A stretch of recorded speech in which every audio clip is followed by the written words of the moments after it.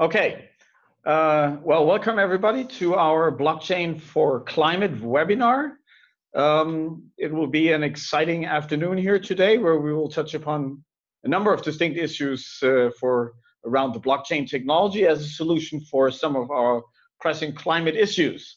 The webinar today is organized by UNEP DTU, which is a collaborating center between the Danish Technical University and UN Environment and the Technical University of Berlin. And we are proud that we run this webinar in collaboration and with contributions from Blockchain for Climate, BLOC, the World Bank, and UNFCCC. The presenters of today's webinar will be Marco Schletz, who's a PhD student here at UNEP DTU Partnership. Then Laura Franke, who is a master's student at TU Berlin, just finished master's student, presenting some of her research. Then Joseph Palin from the Blockchain for Climate Foundation, who will, based on the two previous presentations, then show a well-developed first idea of how to actually implement a blockchain solution to the Paris Agreement Article 6 challenges, you could say. Then we have Mark Johnson, Technical Project Manager from BLOC, presenting.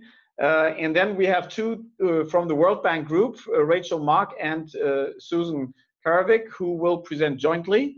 And finally, Masamba Toi from the UNFCCC, who will wrap up with the presentation for today. After that, we invite for a discussion. Please feel free to comment throughout the presentations. We will, if there is time, go back to some of your comments and in particular your questions and try to discuss those amongst those who present. So with that, I wish you all the best for this webinar, and let's have an interesting insight into how blockchain can address or present solutions to some of our pressing climate change challenges. Hello and welcome everyone, also from me. I'm also located in Copenhagen, so we will change seats here in an ongoing fashion between the presenters. My name is Marco Schletz and I'm a PhD student at the UNEP DTU Partnership. Just to give you a bit of background on the UNEP DTU Partnership, it's a three-party agreement between the Danish Ministry of Foreign Affairs, between the Technical University of Denmark, and between the UN Environment Program. And it was established in 1990. We are operating in over 50 developing countries with a staff count of over 70 economists and scientists. And this PhD position is a very interesting opportunity for me because it allowed me to merge my two passions. The climate passion that I've been following for 3 years with the UNEP DTU Partnership before, and it has been merged with my passion on blockchain, which I started developing in 2013 when I discovered this funny internet money that's called Bitcoin. And then in 2015, when Ethereum entered the picture and the whole range of interesting potential use cases was more and more unveiling, I started actively following the space. So that's a bit of background on me. I'd like to start off with a slide that illustrates why I think it's absolutely important that we are looking at blockchain already now. It's often criticized and presented in the mainstream media as an infant technology with a lot of uncertainty and limitations.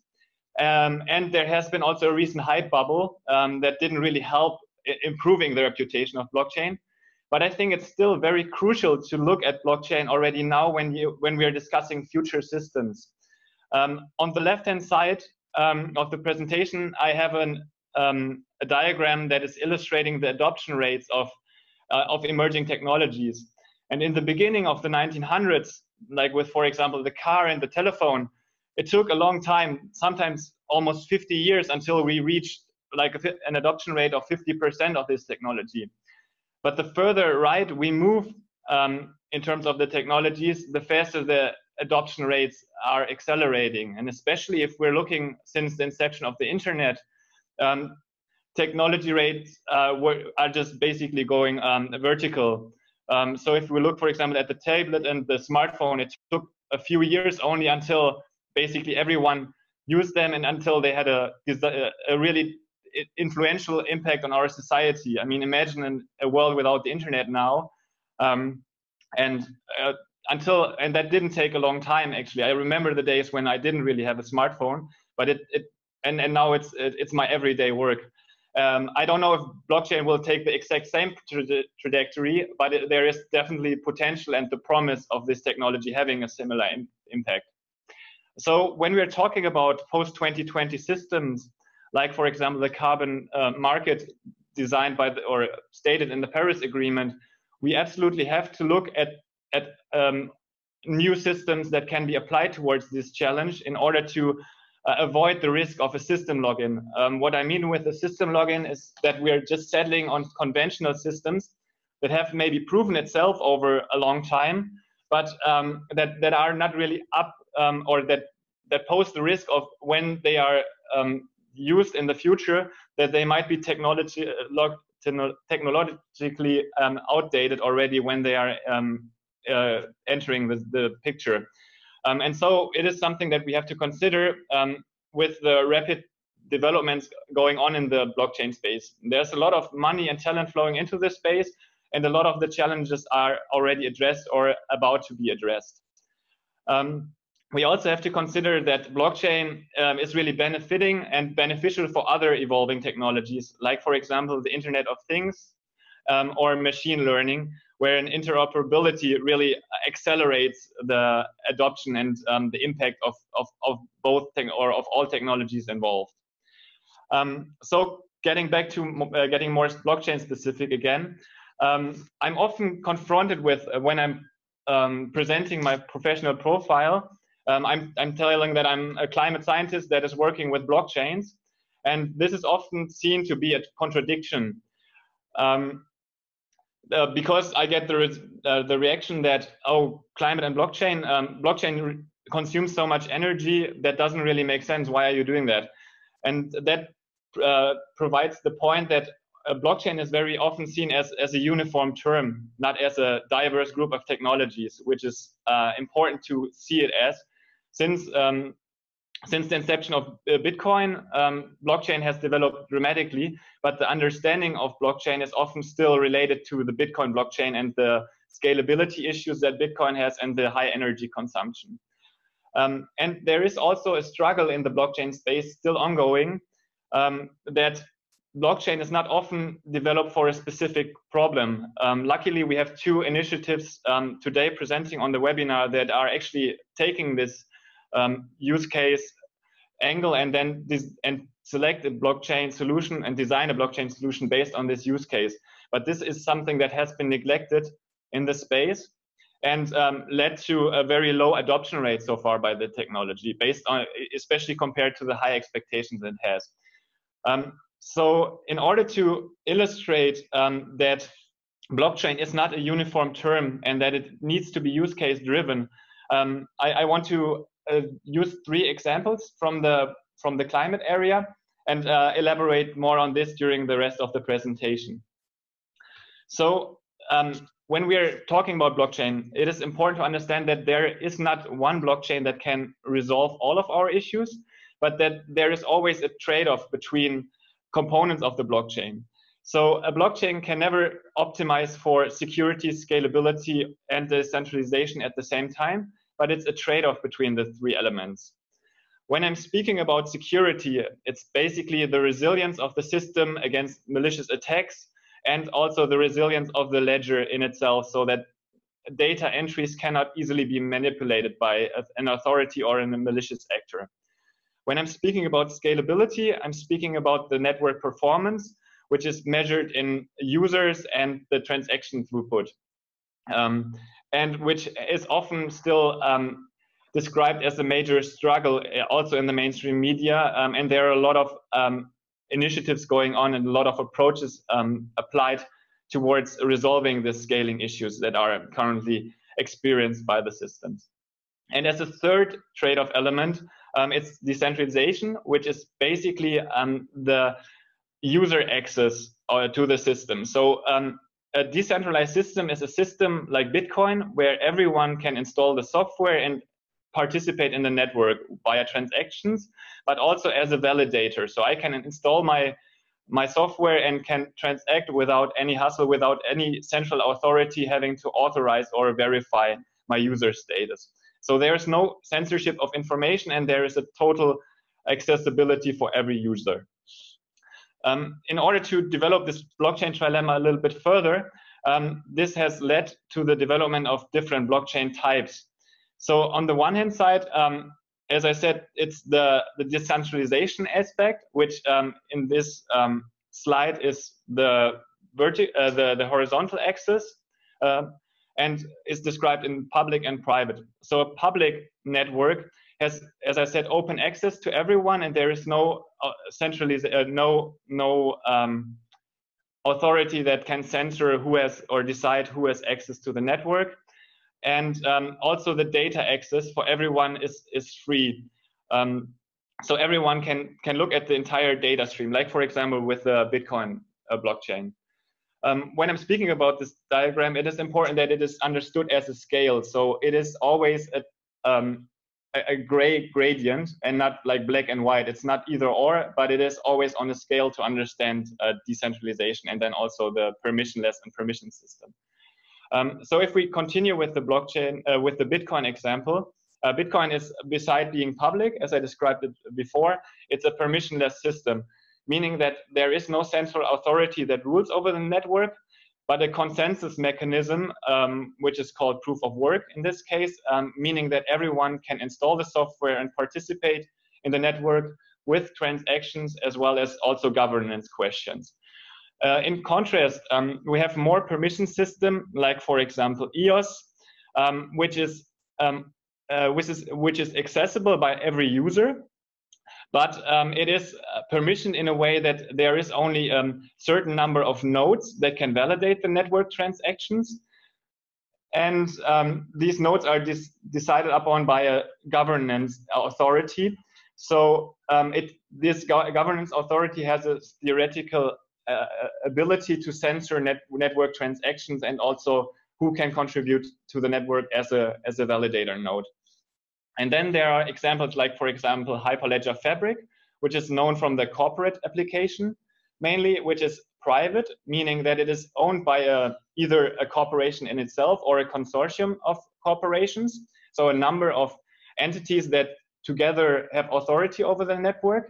And it is, so that is why it is permissioned. And it is private because the data access by the public is not there. So I, as an individual, don't have access to look at the transaction and get the data access. So now I'll illustrate these kind of different blockchain types with climate examples. The first example, which I want to apply, is the carbon market example. And by carbon market, I mean that blockchain can be used as a platform for trading of mitigation outcomes, and specifically more in the Paris Agreement and Article 6 context, which will be further elaborated by the next presentation. So I won't go into too much detail, but I still want to present it as an example in order to contrast it with the other two use cases. So the Paris Agreement has this ethos that it is bottom-up and transparent, meaning that it should be accessible by basically everyone in the system.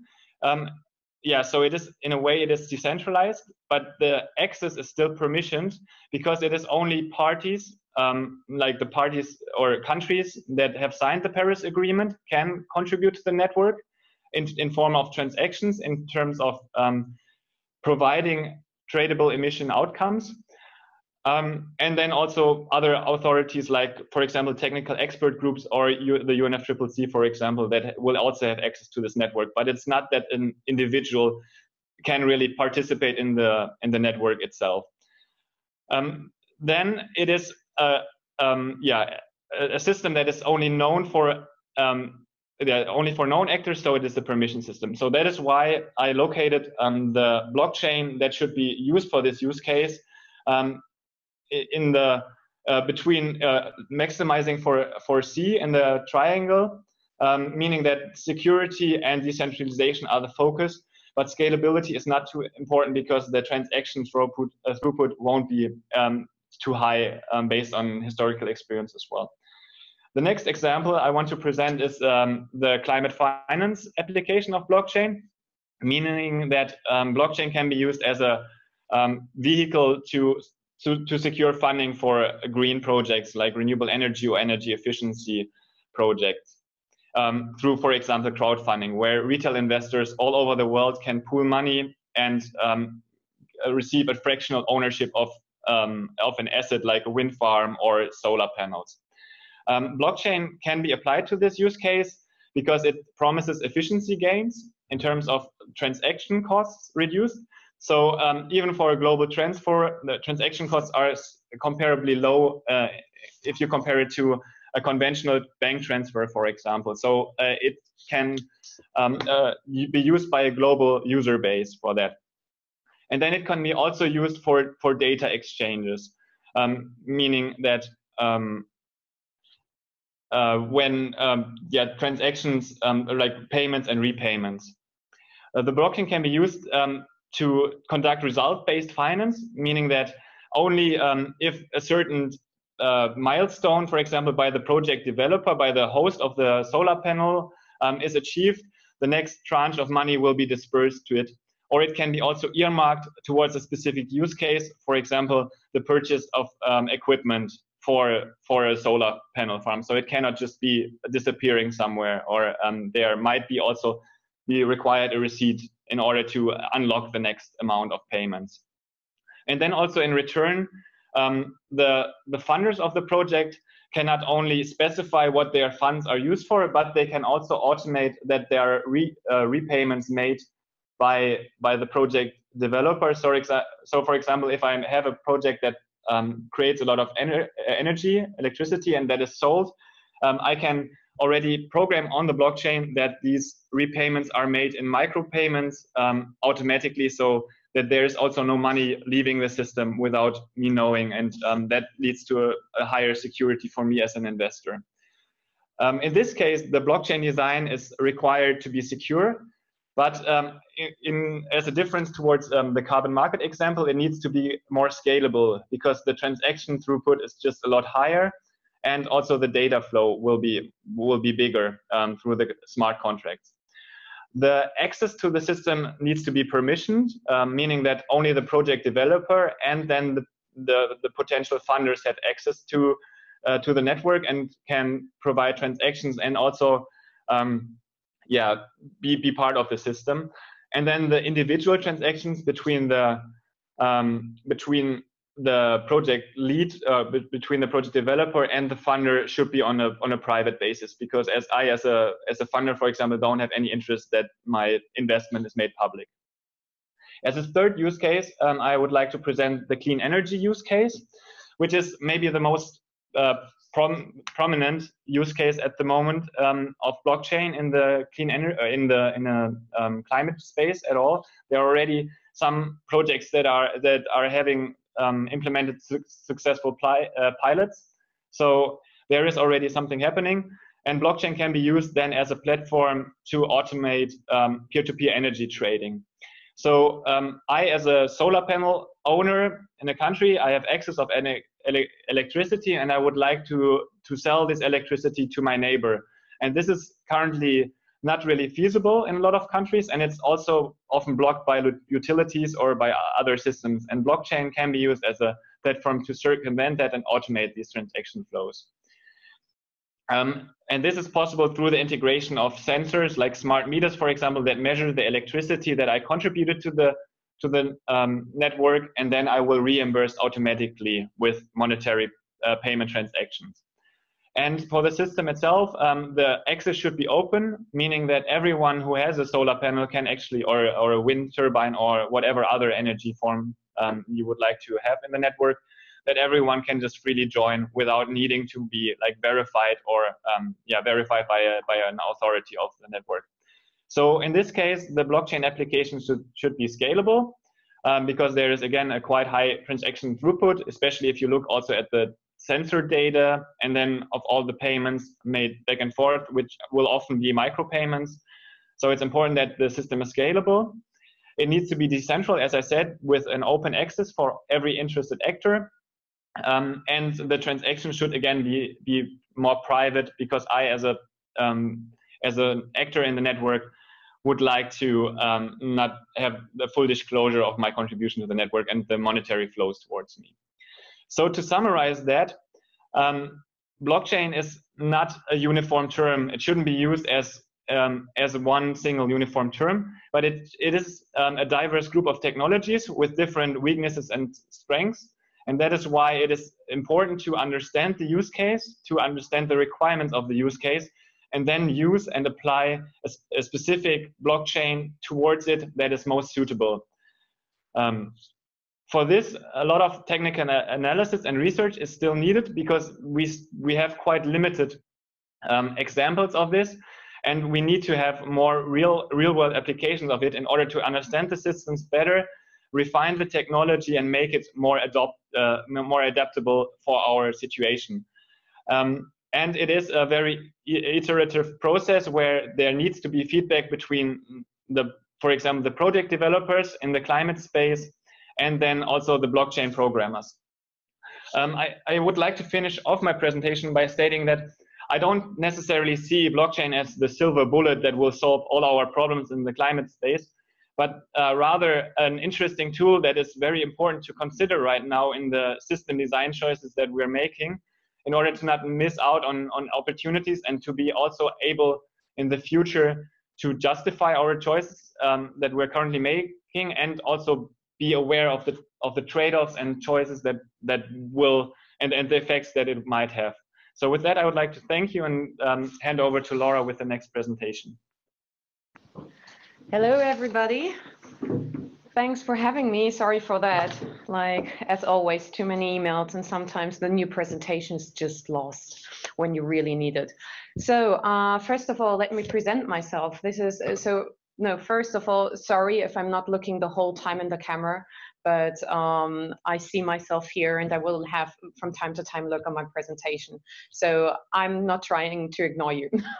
So first, perhaps to me, so I'm Laura Franke. I'm a master student at the TU Berlin, and I studied now industrial engineering and management with a major in computer science. And during my master thesis, I came in contact with Marco from before and had the opportunity to write my master thesis about blockchain, and he's now. So, and I had the possibility to write my master thesis about possibilities of the blockchain for the carbon market, specifically Article 6.2 of the Paris Agreement. So perhaps, first of all, I was interested into blockchain, or I'm interested in the technology of blockchain since 2015, so quite a while now, and I'm mainly searching for possibilities to apply this technology, because, as Marco said earlier, it's probably not the silver bullet for all our problems, but for some of them it might help us to improve our existing systems. So first, for the presentation, why blockchain, why carbon markets, why Article 6.2? In my opinion, blockchain might be a really cool solution to interlink the activities of participating parties under the Paris Agreement and give the opportunity to actually increase our mitigation activities, and also to have a better record of what is actually happening during the implementation of projects. Then also, why Article 6.2, you might ask. So Article 6.2 is the most bottom-up article in the Paris Agreement. So it was great as a first analysis and first development of a model to actually see if blockchain might be a solution for the Paris Agreement or not. So with this, I hope you have a good overview of why I did this. This is not my whole master thesis. Unfortunately, I just had 20 minutes, or just have 20 minutes. But I hope, or I'm really happy to answer your questions. So just feel free to ask some in the chat option. So first of all, when you think about applying a new technology, a new system, you have to think about, well, what are the current problems of the existing system? And for this, I had a look at the Kyoto Protocol, at the Kyoto Protocol and the lessons learned under the Kyoto Protocol, and develop some aspects which the system might fulfill, might help to improve. So for example, information asymmetry. So when we talk about selling certificates, the selling party might have more information about the unit quality than the buying party. So here might be a possibility for the blockchain to tackle this problem and even erase this problem. Or for example, have the possibility to increase transparency or to lower transaction costs. So this was my first starting point, and based on this, I then had a look at Article 6.2. So unfortunately, we do not have a final version of the governmental model and how Article 6.2 in practice will look like, but I based my assumptions upon the presidential proposal of COP24. And in this, it stated that we can generate and exchange ITMOs to fulfill NDC targets on national targets, and these ITMOs can be measured in CO2 tons or another metric depending on what the participating party has as a target in their NDCs. But let's just stick for this to CO2 as it's easier. And then unfortunately what wasn't mentioned, but probably also because of this bottom-up structure of Article 6.2, is who's actually responsible in issuing the ITMOs at the end of the project development. So my assumption for this is that the participating parties will be responsible for the issuance of the ITMOs. On the right-hand side, you can see an overview of the parties and where they are allocated in the Paris Agreement. So we have Article 6.2 with the Secretariat and the participating parties. And as you can see, the participating parties are reporting to the Secretariat. And to ensure the quality of the projects, the technical experts shall be included, but they shall act under the transparency article, so Article 13. So here again, we can see this need to create more transparency and perhaps the need for a blockchain solution. So then now let's come to the interesting part, to actually develop a blockchain solution and find out if it's suitable for this use case. And for this, my first step was to develop a decision tree and have to get a first insight if a blockchain solution, and if so, which type of blockchain is actually applicable or the most suited for Article 6.2. Then in the next step, I use the lessons learned displayed earlier to distinguish if blockchain is actually can actually help to improve the current situation, because you might think, well, why should we change this if it doesn't give us a new benefit? So I think it's important to state on the already existing problems and look like how the system can actually help here. And then point 3, it's about the technical components. So for example, the amount of participating parties, there are several hundred countries involved. So how can we represent them upon the blockchain? Is it possible upon each blockchain, or do we have to, are there several blockchain solutions which aren't possible to handle this amount of transaction throughput, for example? And then last but not least, in my opinion, often a factor which is not included in analysis are the soft factors. So on the soft factors, I understand, for example, the community behind this blockchain solution. If we have, for example, look at Ethereum, one of the biggest blockchain systems, which is a public and permissionless system, it's often not included how the community might react on a still political use case. So in the fourth part, I analyzed these aspects. For this presentation, though, I mainly will focus on point 1 and 3 and present these to you, and not have a deeper look on point 2 and 4. But if you have questions here, do not hesitate to ask. So Welcome, and let's see my lovely decision tree. So as you can see, there are 10 questions, and I already filled it out for the use case. And these are basically yes and no questions to quickly have an overview and get an answer at the beginning of a project. So even for you, if you're here from with not an energy background and just want to have an insight if blockchain might be suitable for you, these are really important questions you have to ask yourself first, and to get the first idea if blockchain might be applicable to your use case. So I would just point out some questions which are, in my opinion, really important also for this use case. So first of all, we have to ask, this is why it's the first question, if there are multiple actors involved. So basically, a blockchain solution is not, it doesn't work if you just have 2 people active upon it. So you need a network of multiple actors which then need an asset to exchange. So again, you need somehow data and or in the case, for example, of Bitcoin, money which you can exchange, and then also the system to be able to give to have its full functionality. So these are the first 2 questions. If you do not have that, then I think, sorry, but a blockchain isn't a possible solution for you. In the case of Article 6.2, it is given. For example, if you remember before, we have the secretariat, we have the participating parties, and we have the technical advisors reviewing the reviews. So we have this network, and as an asset, we could imagine ITMOs with the currency in CO2 emissions, just as a first idea.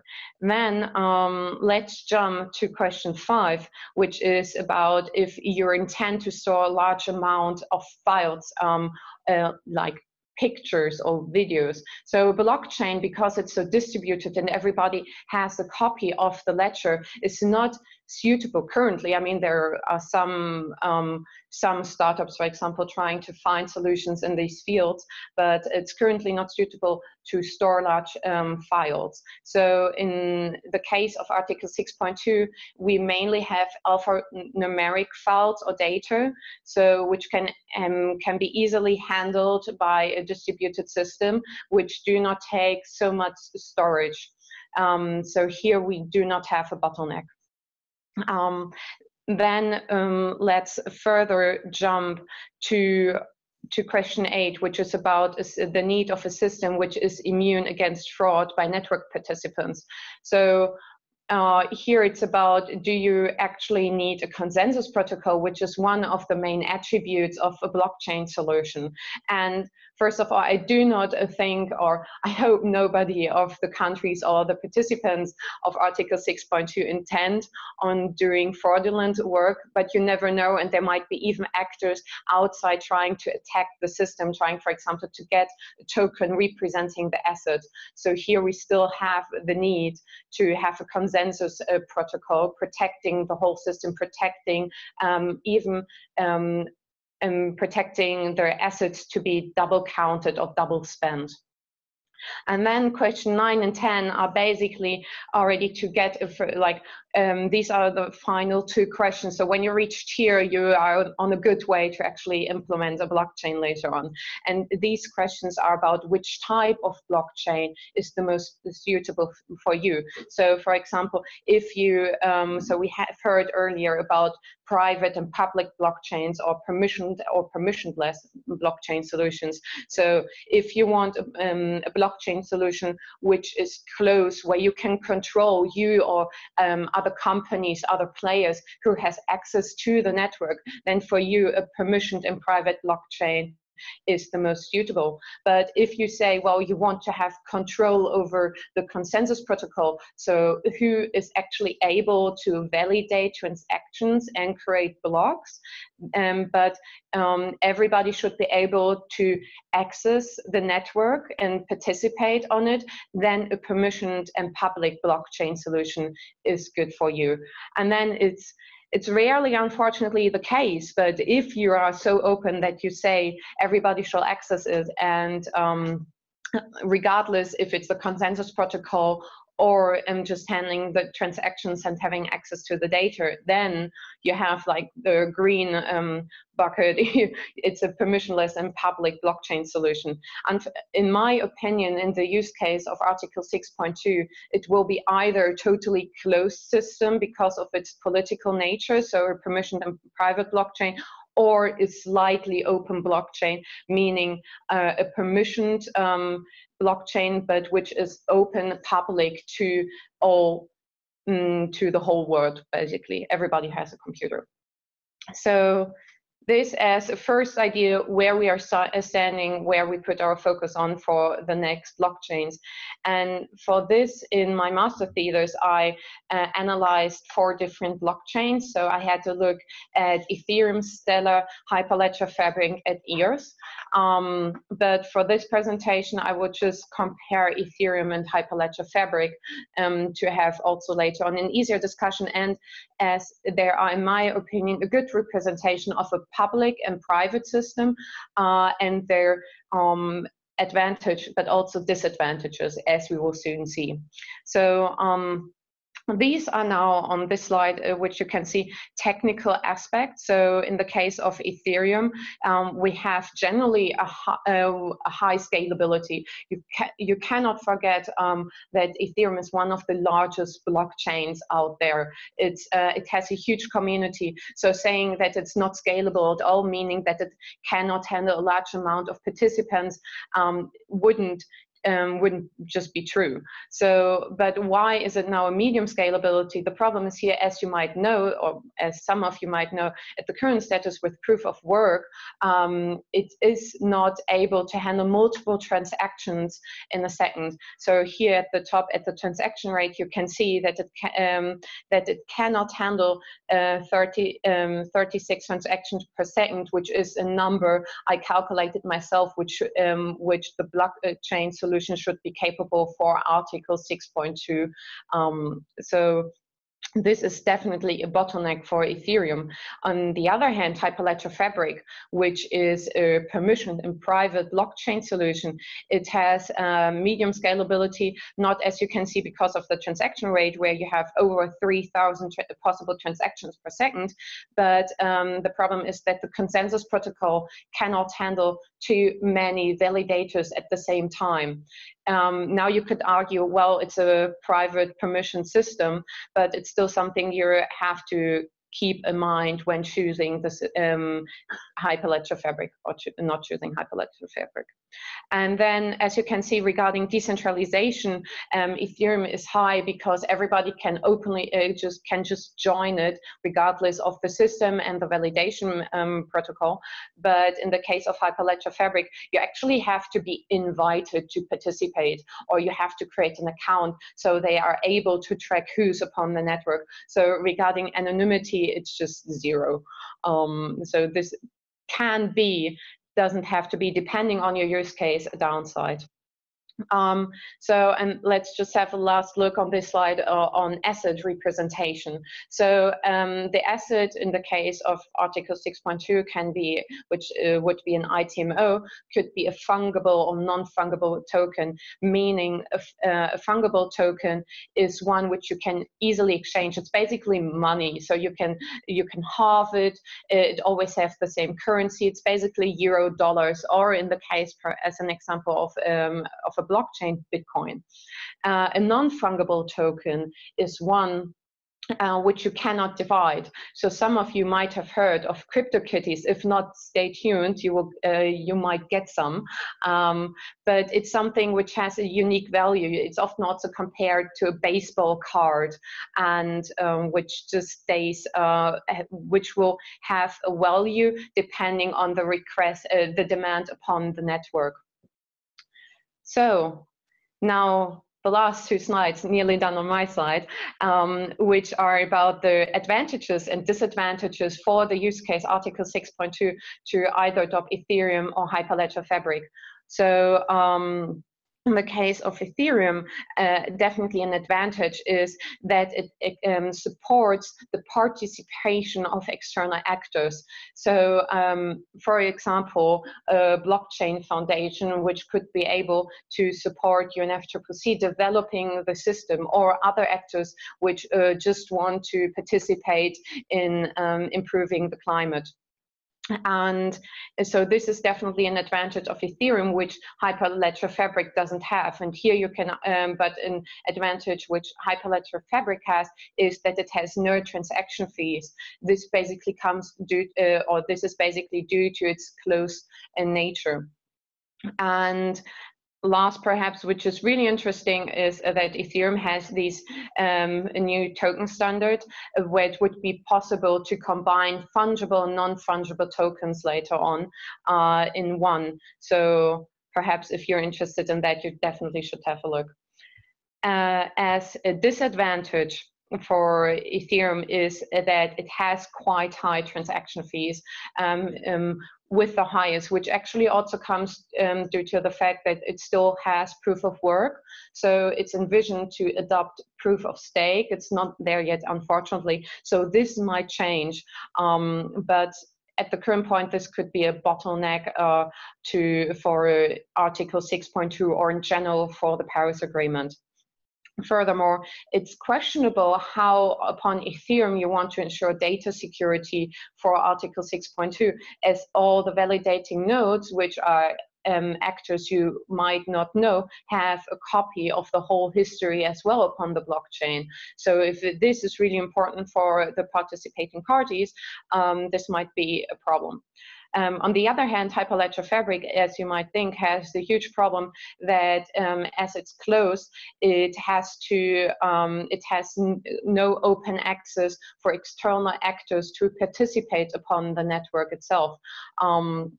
So if this is demanded to support this bottom-up structure of Article 6.2 or the Paris Agreement, this is definitely not possible under Hyperledger Fabric. Furthermore, with Hyperledger Fabric is that because it's closed and because you don't have this external support, you kind of depend upon the Linux Foundation. So Hyperledger Fabric is a product under the Linux Foundation, and if UNFCCC do not have an in-house technical department which can publicate updates for Hyperledger Fabric, it will stay upon the status you have currently, or with new status of the Linux Foundation.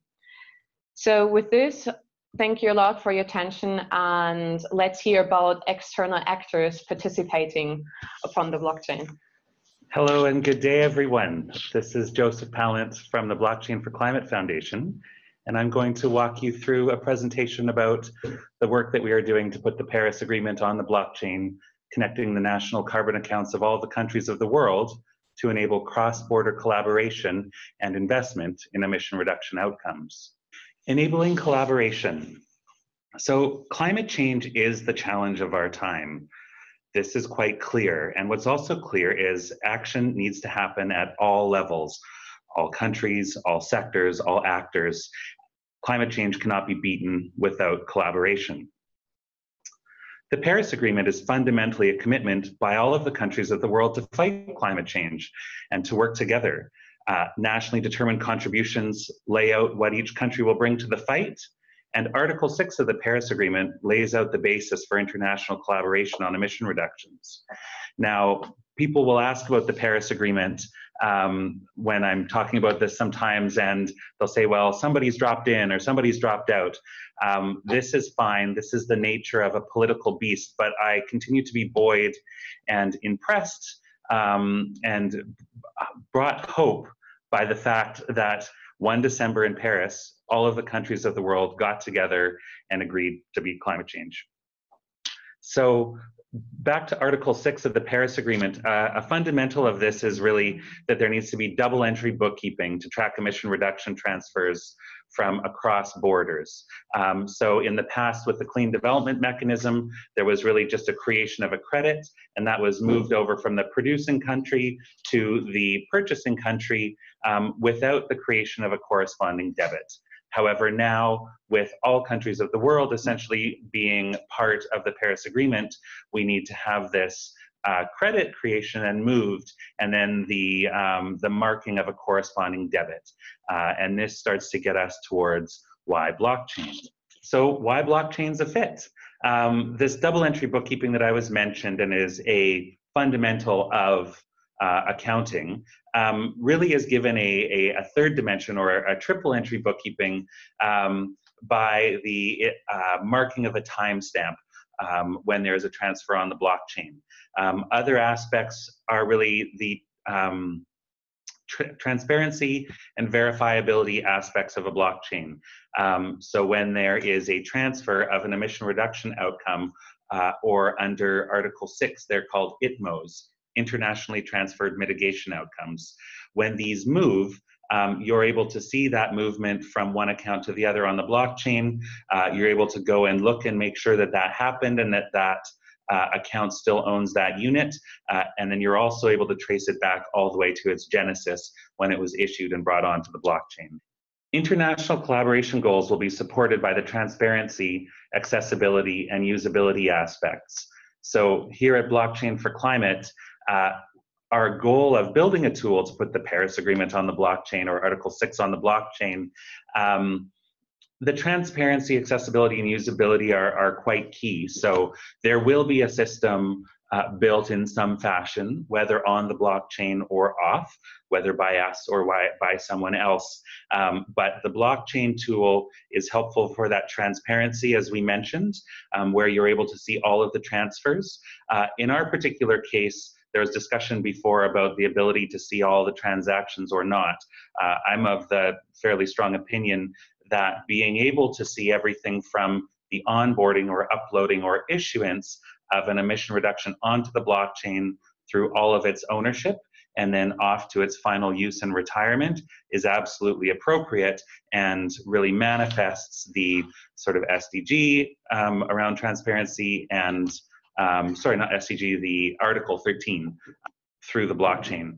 Accessibility is also very important to me. So with the blockchain platform that we're building, we want everybody with a smartphone to be able to fire up their browser, go look at an online platform and see where all of, essentially, if they want to spend the time looking, and as we organize a proper viewer for this, they can go look at transactions on the blockchain. They can see what their national government is doing in terms of transferring Article 6.2 units.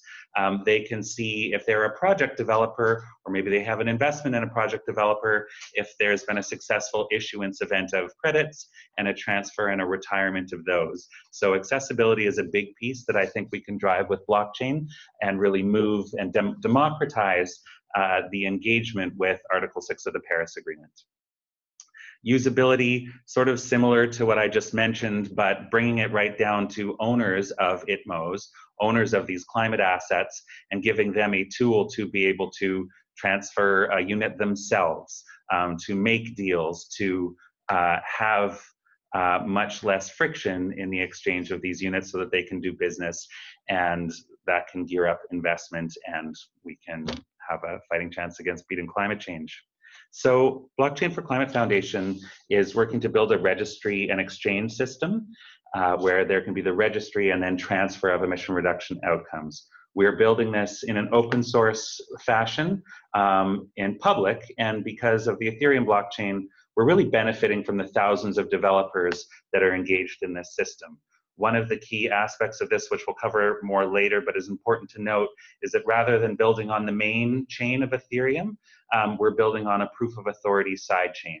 And so some of the fundamentals that have been laid out previously in this call, or that you may understand about Ethereum, become different, and some are still correct and some change. We'll talk a little bit more about that later on. But I do really like the fact that there are thousands of developers working on Ethereum right now, building tools that I could have certainly never imagined that pop up each day. And so we sort of have our scope that we know about right now and the utility we can bring to that. And there also is the magic of new tools showing up in this fast moving space that we can use to refine this even further. people will ask, so why blockchain's a fit? People will ask, why don't you just keep this on a database? Why doesn't this just live on a spreadsheet or in a big mainframe database, and you can reconcile the accounts and do all this work? And it really comes down to the nature of an ITMO or of a carbon credit as a intangible digital asset. So it is an asset that's created through creation and viewing of a real world action, whether that's installing renewable energy, protecting a forest, capping a landfill and capturing the methane gas.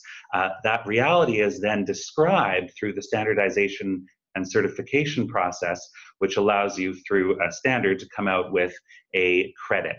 And notionally, that's an asset. But the difference with blockchain and not is with a database, it's just numbers. Carbon credits are just numbers on a database. But an ITMO, when loaded onto the blockchain, becomes a distinct, discrete asset. That tokenization event of taking something from off the blockchain and putting it on the blockchain is sort of this fundamental of creating a digital asset, which is digitally unique, which allows it to maintain its value and operate through these systems. The other aspect is as all of the folks on this webinar and in this room continue to be successful in our work to move the Paris Agreement and the climate fight forward, it's my belief, and I think a fairly safe bet, that these assets will become some of the most sought after, valuable, and strategically important assets in the world. And so it behooves us to build a system that's robust, but also transparent, accessible, and usable. The blockchain, so I'll just kind of whip through this, but it's nice to sort of touch on blockchain. I'm definitely not the best blockchain 101 because I've seen real masters deliver it. You know what, maybe I'll just let you look at this for a moment, but I think that it's largely been covered in the previous sessions, so I'll just let it go from there. One thing to note is our system on Ethereum proof of authority network will actually be extremely low electric demand, sort of similar to proof of stake, maybe even lighter. So there is no need to be concerned about the emissions being caused by the implementation of the system on the blockchain. That's really confined to proof of work systems, of which we are not. So our technology. So Blockchain for Climate Foundation is putting the Paris Agreement on the blockchain. And a key aspect we haven't talked about yet is that we're using, or our current design structure is using non-fungible tokens on the Ethereum blockchain. So we're utilizing ERC 721, and then also onwards the tools really unlocked by Matt Lockyer's ERC 998 crypto composables pathway. If you hang on through the course of this whole project, or sort of the course of this whole webinar, there will be a question set, and then there will actually be a bonus time where you can get some crypto kitties and learn more about the distinct architecture of our project. And we'll get to actually work through some of these tools. But we are building with the non-fungible tokens because we see that as the best way to have each token carry and embody all of the data that's included in a carbon offset. So country, project, vintage, and so on and so forth. With a crypto composable, you can essentially pick it up off the ground or off the digital ground and view it and see all of these attributes right in the token. And this is both important for the use of every single credit. It's also important for how we can scale a system that includes, you know, tens of thousands or millions of different projects and inputs and separate issuance events of ITMOs.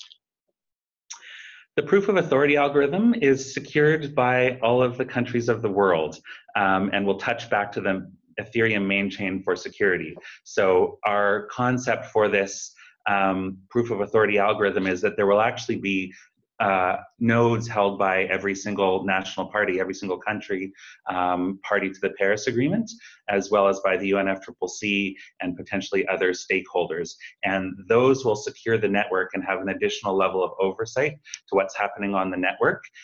We also feel that this is a way to sort of embody the ideals of the UN and of UNFCCC, and build that trust amongst parties that they can trust the system to be utilized for really the running of Article 6.2 and 6.4 in particular. We affectionately name our unit the BITMO, the Blockchain Internationally Transferred Mitigation Outcome, and that is our shorthand. It took me a long time to come up with that name, and then in discussion with Dirk Forrester, I said, what do you think we're calling it? And he said, well, the BITMO, but he's a very smart man.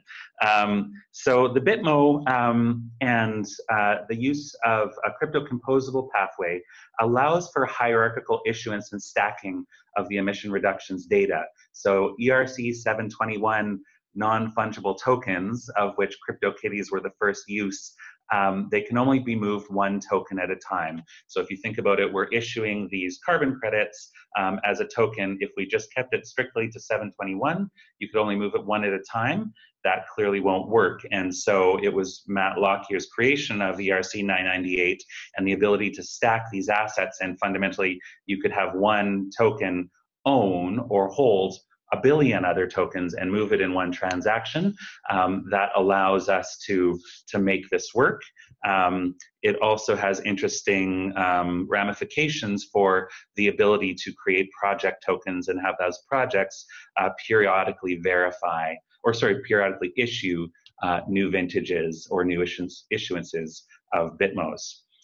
We'll get into it a little bit later, so after all of the presentations and after the questions, we'll get into some more of the structure of how we envision all of the credit data to be embodied, but a high level is really country, project, vintage, unit, and transaction history. You get to see it right here. So this is the more detailed layout of the BITMO token. And so people who are familiar with carbon offsets or play in this game will be sort of familiar. You want to see the country of origin of that unit. You want to see the sectoral scope. So the Clean Development Mechanism has a sectoral numbering scope, which allows us to put one number into the token to keep it data light and still know which sector it's from. We'll have a project name and a project number. And so right now in our architecture, it's undetermined whether we'll do a name and a number. Alternately, you could have the token just carry the project number. And then when you view it in the viewing software or in the viewing platform on the internet, it would be able to populate it with that name. So depending on how much data we're trying to squeeze in and how light or heavy that makes our ultimate token. Vintage, of course, what year was this unit issued from the project? Individual token number or ID. So every token will have its own unique ID. And so that can always be tracked through that. And then a pointer to off-chain audit documents. So people who are involved in the blockchain space know very well that the blockchain is a really expensive place to hold data. So you don't want to have a lot of data because every time you move it, it's expensive and uses a lot of resources. Now, a little hat tip to the later presentation, under our proof of authority mechanism, gas costs or the native token that you need to be able to move these BITMOs will actually be free. And the resources to run the system will actually be backstopped by the authorized nodes. So it won't cost anything in gas or in transaction fees on the system to be able to be transferred, which makes gas limits less important and makes size less important, but still fundamentally an important piece of the puzzle. An update from Katowice. So I know many of you are part of the UNFCCC process. We'll hear from people that are actually part of the UNFCCC Secretariat very shortly. And COP24, so the most recent major UN climate conference, was in Katowice, Poland last December. And a big job at that COP was to write the Paris rulebook. And I put maybe somewhat glibly, Article 6 of the Paris rulebook was punted. I actually haven't updated this since they moved COP back from January to December, this particular slide. But basically there was obstruction by a country that wanted to be allowed to to double count their emission reduction outcomes. I won't hammer on that, but suffice to say that they have not completed the rule book, or really the all of the rules for how the short Article 6 of the Paris Agreement from 2015 will actually become a sort of a full-fledged functional tool. And so that actually makes Blockchain for Climate Foundation's work that we're doing right now, I've been doing over the last year and a bit, and will continue to do through this year leading up to COP25, that much more important, because we're trying to run as fast as we can to reflect what is in the existing documents and what we expect may be in the future ones onto the blockchain. We do have a leg up on that because text negotiated before the close of COP24 and in the presidential proposal document put forward by Poland does give us a good idea of what negotiators might want to see in a rule book. Another key aspect is there's an informal take that once the rule book is completed, that will actually then kick off another process to build the architecture for this registry and transaction, whether it happens on the blockchain or not. So we are hopeful that we can provide helpful service to the whole system and to people who have ITMOs building up and who have made investments, that we can have our system to market quite early on and refine with whatever other late breaking news comes in the Paris rulebook, so that that we can get up and going and making transfers across borders. And we are working on bringing a working prototype to COP25 so that we can show that to national parties assembled there. We can show that to the UN process and hopefully get this inserted as part of upcoming rounds of COPs and substas. Building a solid foundation. So Blockchain for Climate Foundation is established as a not-for-profit society in Vancouver, British Columbia. We have teammates in Vancouver, Toronto, Copenhagen, San Francisco, and we're very, very lucky to really have top-notch people from their different industries who've come around to help us build this tool, to bring the blockchain expertise, to build the climate expertise, product expertise, convening expertise, and so a big shout out to the whole team. You can read more about us in the team and advisor section on blockchainforclimate.org. In looking sort of at our roadmap, we have three fundamental pieces of the puzzle. One is building out the technology, and so we have a portion of the team working on that. We're also gearing up our national party, UNFCCC, and multilateral engagement process.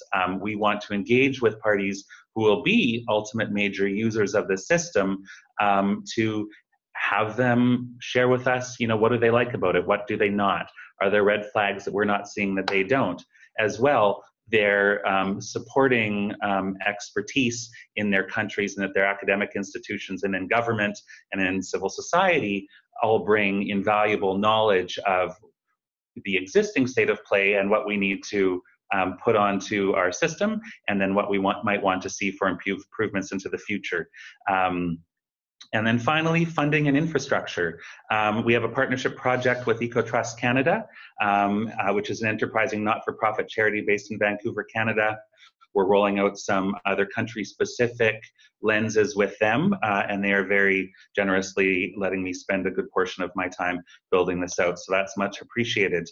And on that topic, if you have resources or know people who do, who want to support the bringing of this vision to light and the bringing of this tool, please reach out to us.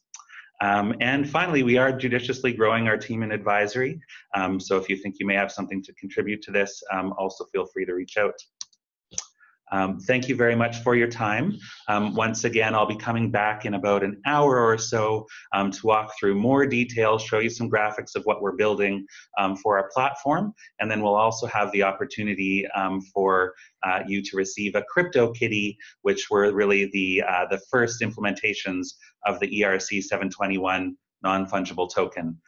So thank you very much, and do follow us at Block for Climate on Twitter, and feel free to reach out via these emails. Thank you. Perfect. First of all, I'd like to say it is an absolute pleasure to be on this call. Thank you for everybody that has presented so far, and very much looking forward to the others. It's also really exciting to see all the familiar names in that participation list, whether they're just familiar names, friends, colleagues, former or past. It's great to see everybody here. As Soren and Marco just mentioned, my name is Mark Johnson. I'm the Director of Labs and Technical Project Manager for BLOC, which stands for Blockchain Labs for Open Collaboration.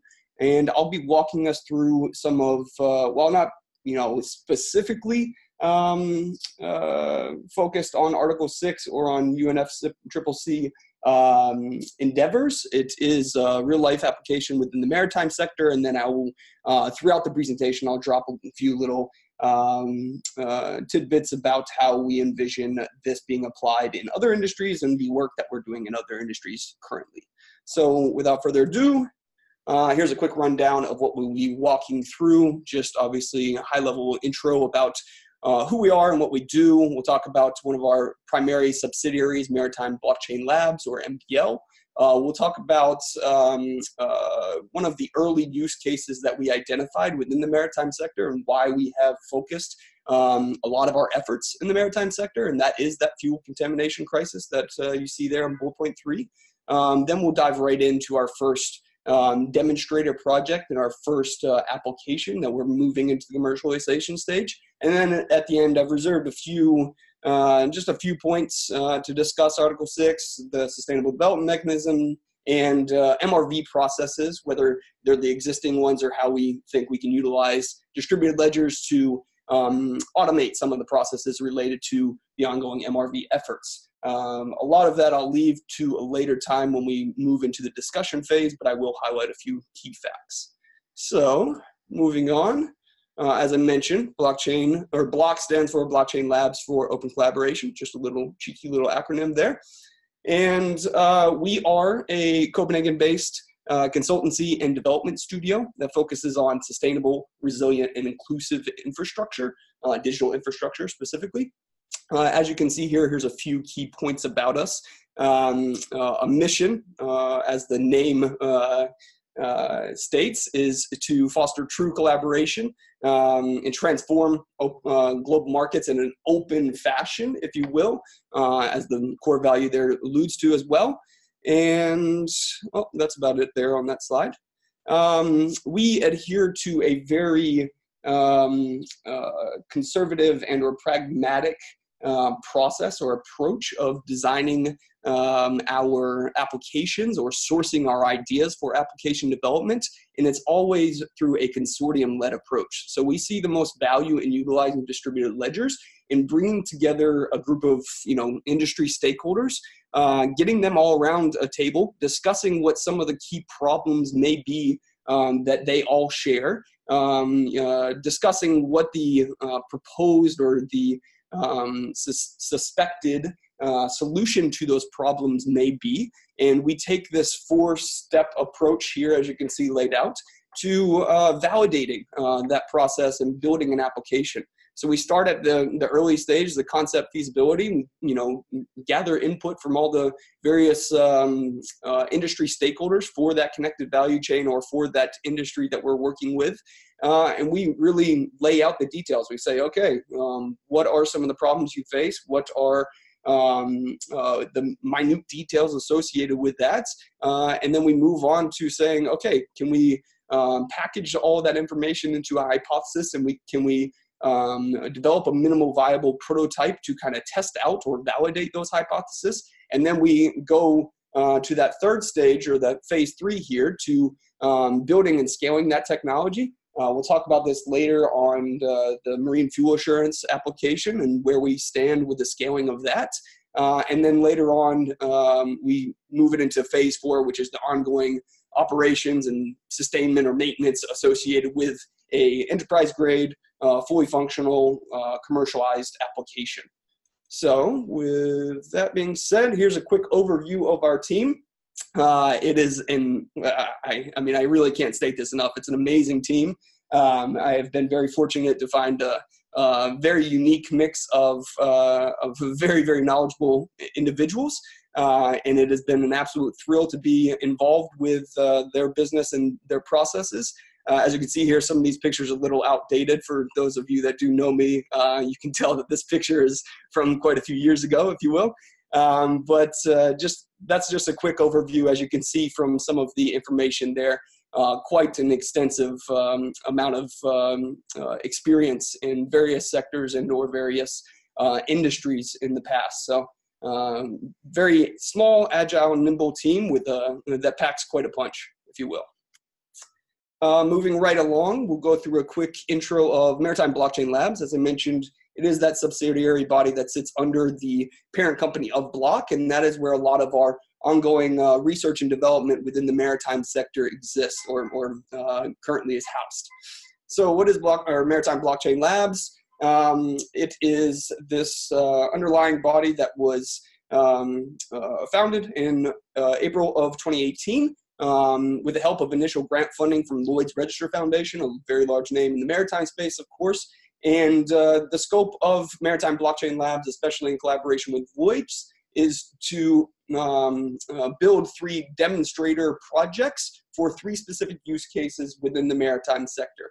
And as I mentioned earlier, we're doing so in a consortium-led approach, bringing together the individual industry stakeholders, discussing the problems that they all share, validating why those problems exist, and trying or attempting to alleviate those pain points or drive efficiency gains by aligning the incentives and or the operations of all those stakeholders throughout the connected value chain that is in question.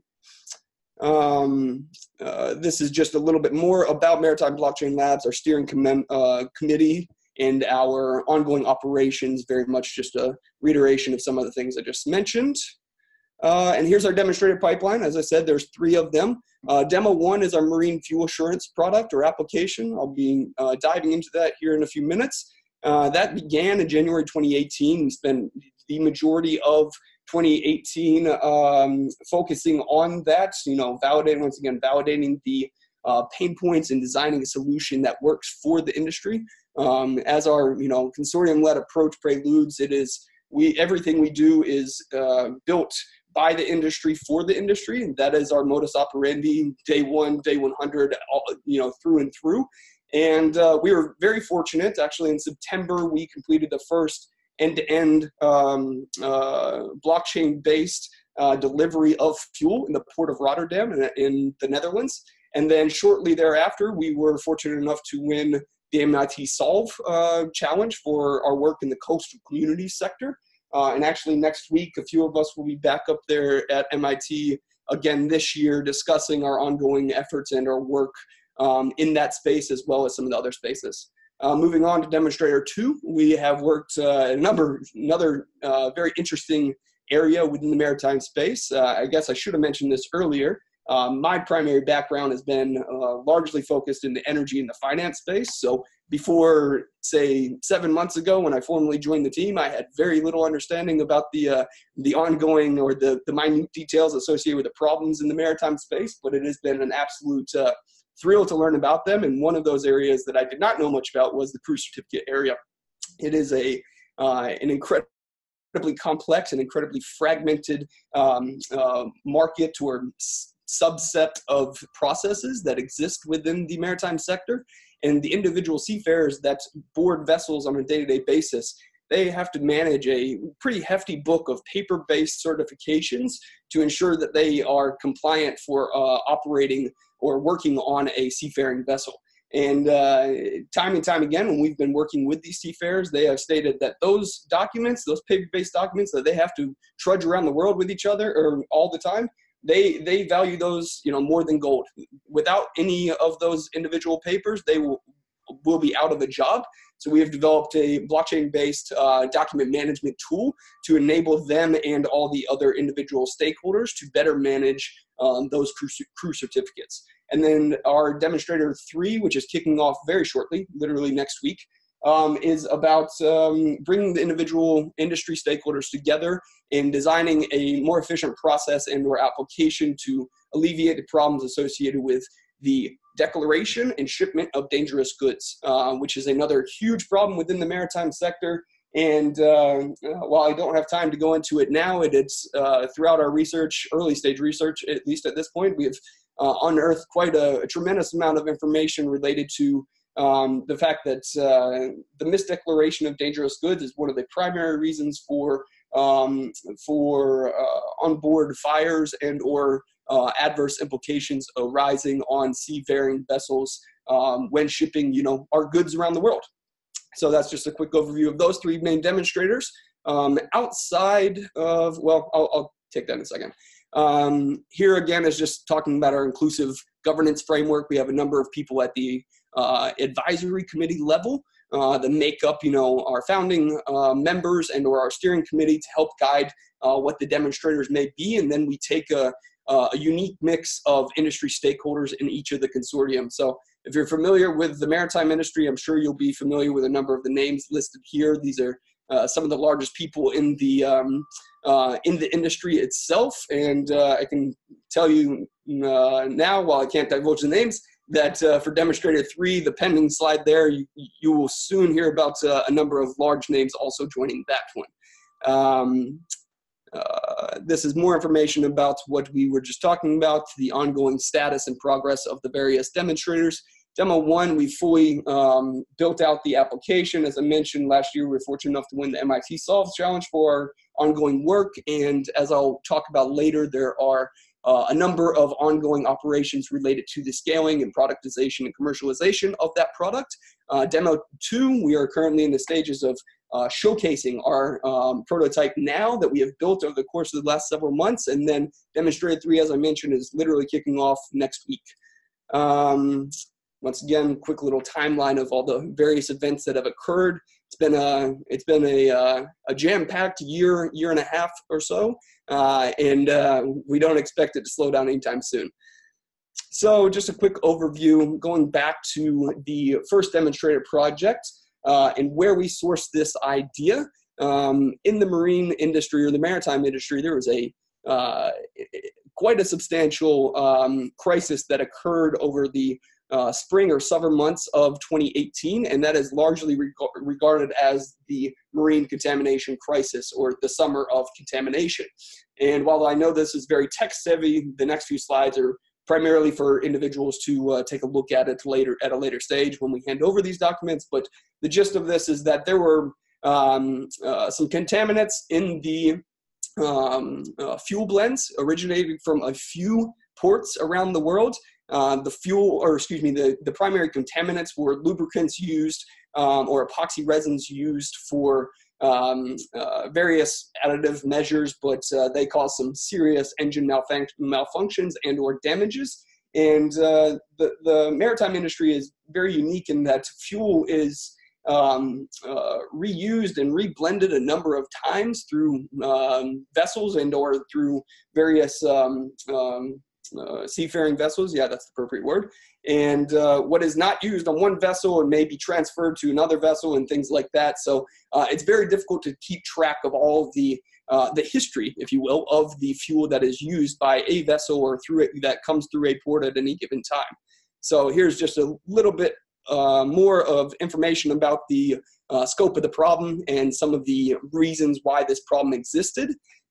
Here is just to give you a little snapshot of the extent of the problem, which originally started with, I believe it was 10 or 12 vessels originating in the port of Houston. At least that is what the prevailing thought is. It's very difficult, as I mentioned, to really hone in on the origination of the problem or the provenance of the problem, but it is largely regarded that the issue started in the port of Houston in Texas, United States. And what was about 10 to 12 vessels quickly grew into about 50 vessels out of Houston, and then that quickly spread to other ports around the world. And by the time it became a real industry problem, it was 200 to 300 ships around the world.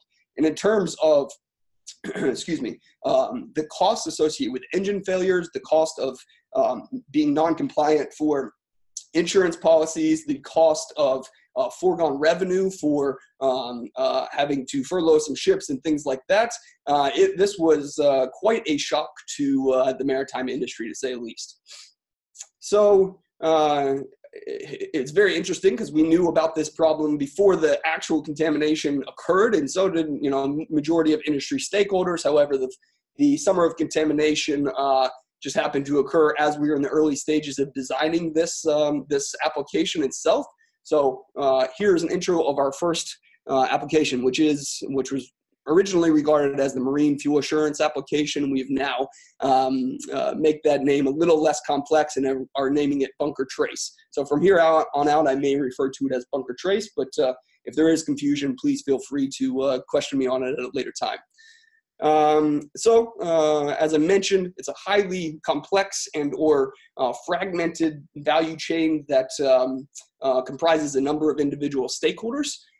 So we decided to create or based on our understanding of the issue, we decided to make an inclusive support system that enhances the traceability of the marine fuels themselves, or at least of the quality metrics associated with the fuels themselves, so that as the physical fuel is being moved through the connected value chain of the various industry stakeholders, that we have a clear, or that all of those stakeholders have a clear picture of the interactions that are occurring, and that there is a mechanism to trace back when an issue about the quality metrics may have come about. So here's just a quick snapshot of some of the industry stakeholders, or some of the key stakeholders in this connected value chain. We have multiple fuel suppliers, 1, 2, and 3 there, bringing fuel to a port terminal. This is literally, right on beautiful beaches, or not beautiful beaches, but and the coast of many countries, of course. And this is where the fuel is blended from the various suppliers, then transported to a barge, and then ultimately to a seafaring vessel. There are a number of interactions that occur there, and there are a number of instances, not only for disputes to arise, but also for malicious actions and or fraud to take place. It is very well understood within the maritime sector that malicious actors have come in time and time again and scraped off, say, 1% of the total fuel that is being delivered. And while that may not make a difference, in the terms of the total volume that is being transported on a day-to-day basis in and out of a fuel or to a vessel, because these are such large vessels, what that 1% actually translates into is hundreds of thousands of dollars. So it's quite a nice little Monday afternoon paycheck for some of the individuals involved. And obviously that has adverse implications to the ongoing operations of all the individual stakeholders involved. So we worked with our demonstrator partners, as you can see here, to build this application. And we got prominent industry stakeholders that fulfill the roles of many of the relevant stakeholder category groups associated with this connected value chain to work with us on an iterative and ongoing basis throughout this application development. 6-month process, very intense process of working with them literally on a day-to-day basis to better understand their pain points and what they think makes the most sense in a very transparent and communicative manner to design the appropriate solution to safeguard or alleviate many of the specific pain points.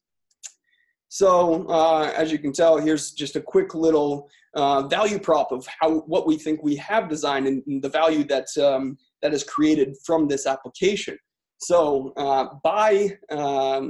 what we have done is create an application that records all the various quality metrics associated with the ongoing, I guess you could say, movement of a physical fuel delivery throughout the connected value chain. And at each point of interaction between the connected or between the industry stakeholders, whether it be the suppliers to the terminals to the individual barges, the barges to the seafaring vessels, at the point of interaction between those two, these quality fuel metrics are recorded and then obviously translated to a foundational data layer, a distributed ledger-based system to ensure that once recorded that there is no, that it serves as that single source of truth, and that if there are any quality disputes at a later date down that connected value chain, that we can look back at the history of transactions or of interactions and see where that dispute may have arose. So by doing this, it provides this end-to-end chain of custody for fuel supplier, or excuse me, from fuel suppliers all the way down the value chain to the vessel operators that records all these quality metrics. What this does is provides quite a substantial tool, or at least based on the feedback that we've received from real-life customers and or from our consortium members. It enables quite a substantial amount of value by providing a decision support tool for the bunkering operators, and it acts as a regulatory compliance and insurance compliance tool that provides a new level of traceability and or of integrity associated with the physical delivery of bunkering fuels that has not existed within the industry before. And just to really reiterate that point, here are some of the large, how should I say, some of the large regulatory and or, here's a screenshot of our current build. It's Hyperledger Fabric. We have done so at the early stages in a permission fashion, obviously, to ensure that we get the primary stakeholders and the primary stakeholders aligned, and that we get the primary permissions aligned and everything like that before we open it up into a more open and inclusive system, which is obviously the end goal, hence our name. Key findings, we are running some scaling pilots over the summer with a number of industry stakeholders to align this and build it out to a more commercialized product.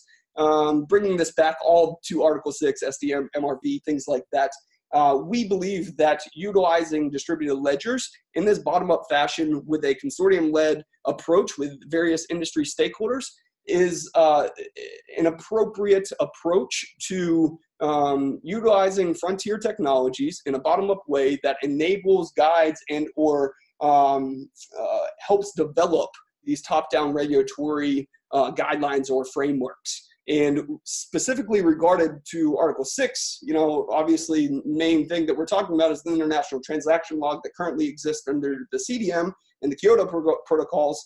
And if we're going to design a new system, I mean, as it stands now, based on my understanding of the current system, the international transaction log is a highly efficient process with a number of double checks and a number of the appropriate data exchange standards, as you can see here, in place to ensure that operations occur efficiently. And if we really want to create a more robust mechanism, specifically a distributed ledger-based one, then we should look at ways to work around the periphery, this dotted blue line, to interact with all the other industry stakeholders in various industries that are not specifically nation states or parties to the UNFCCC, but are also very relevant to enabling or the full implementation of the Paris Agreement. With that shameless plug, here's some more of our work. Bunker Spot Magazine just released a very thorough overview of how what we are doing and how it's tackling some of the problems in the maritime sector.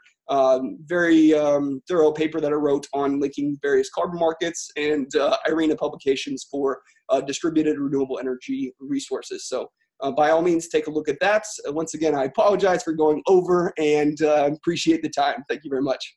Thank you very much, Mark, for this interesting presentation here. We have a number of questions on the chat also to your presentation. And if there's time at the very end, we may come back to some of those issues and start discussing further on those relevant stuff. So with that, I would like to move one further in our line of presentations here, and I welcome Rachel and Susan from the World Bank Group, who will be talking about the World Bank's blockchain activities and position. Hi, I'm really sorry, but my computer doesn't have a camera integrated, so I might not be able to share my webcam, but I hope you can see my slides. All fine. We can see your slides, and I can also see Susan, so you're all on. Go ahead. Thanks. Great. Perfect. So, hi, thanks for having us today. My name's Rachel, and I'm from the World Bank Carbon Markets and Innovation Practice. I come from more of a policy perspective, and our work focuses on piloting different activities to support Article 6. And we work very closely with the IT Technology and Innovation Lab to look at how emerging technologies, including blockchain, can help support climate markets. So I think my section will be quite brief, just giving you an overview of our overall work program, but most of it will be Susan to demonstrate how the pilot actually looks like in practice. So I think I might even just go very briefly here, but I think most of us here recognize the benefits of carbon markets. We have a flagship report called the State and Trends of Carbon Markets, and we estimated through that report that international markets could substantially lower the cost of implementing NDCs, around reducing the cost by a third in 2030 and half by 2050. And it could mobilize resources as well from both public and private capital, which is another opportunity that we are exploring. And a lot of countries have indicated in their NDCs that they would be interested in implementing carbon pricing in markets as well. So in terms of our work program, we focus on 4 components to support Article 6. The first part is how can we initiate the supply? And with this work, we focus on MDB operations and piloting existing internationally recognized or market-grade methodologies to generate mitigation outcomes. And the reason for focusing on MDB operations is so that we could benefit from the existing due diligence and lower the project risk. And then these mitigation outcomes that are generated, we envision could be stored in what we call a warehouse. And I'll go into a bit more detail about this in the next slide, but essentially it's a transparent inventory of available mitigation outcomes that allows buyers to transparently track and compare different assets from a wide range of mechanisms. And then the third component is transactions. So here we're working with more than 10 private companies and IETA to see what new financial instruments could be designed to help lower the risk of market engagement and help increase the demand for mitigation outcomes. And then the final component is an overarching component where we're using a lot of analytical work, working with a range of Article 6 negotiators to see what is required to inform the regulatory framework for Article 6. So this slide here just gives more of an overview of what the warehouse could look like. We normally describe the warehouse could maybe look a little bit like Amazon.com in the sense that Amazon stores products from a range of suppliers, but they don't necessarily own the products that are being sold. So in that context, the warehouse is essentially a one-stop shop that allows different market mechanisms to store their mitigation outcomes.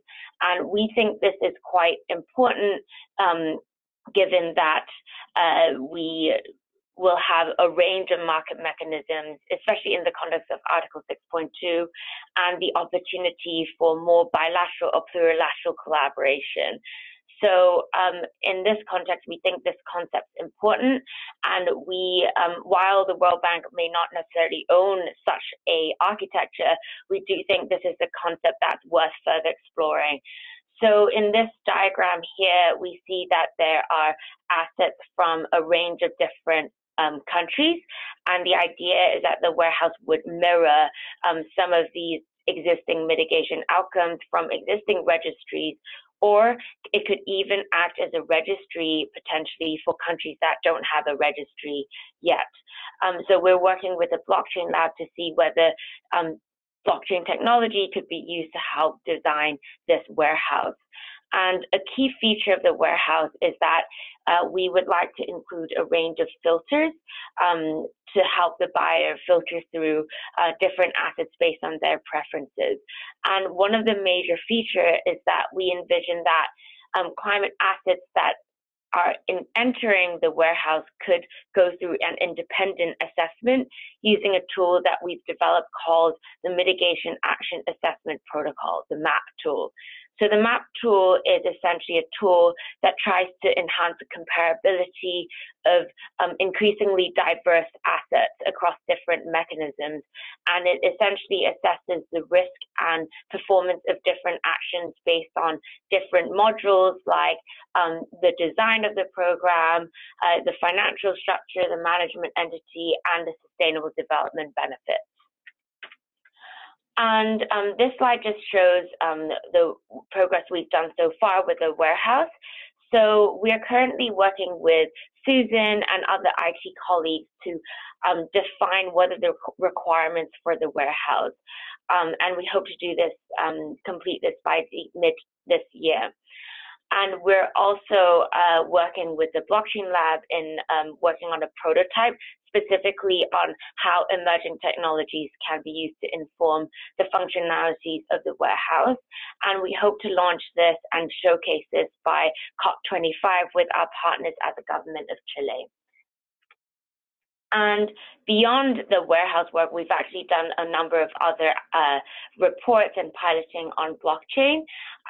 So we published a report last year on the what are the high-level opportunities and challenges of blockchain for post-2020 climate markets.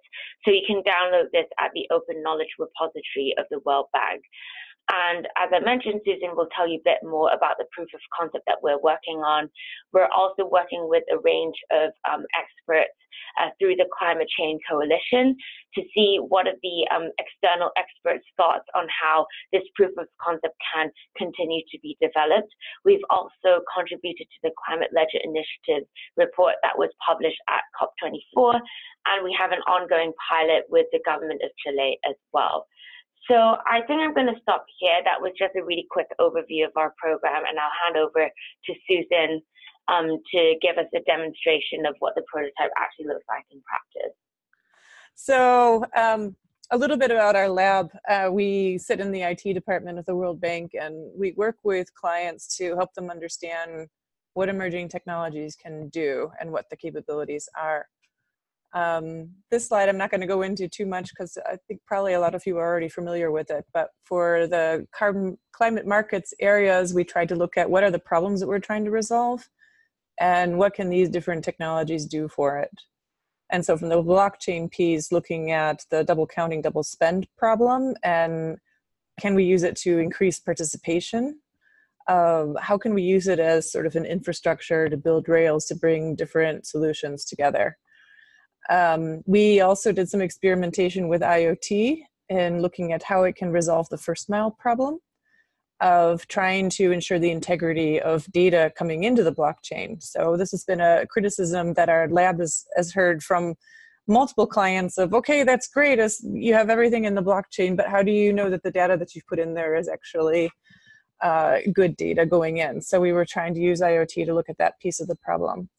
And then from AI, being able to look at those different outliers and ensure that the data going in is sort of what you're expecting to see. And that's the main reason that we've looked into AI a little bit at this point, but we know that there will be more uses later on. We try to emphasize that these are components, they're building blocks from IT systems. They need to be combined with other technologies as well. And so the blockchain isn't going to resolve everything.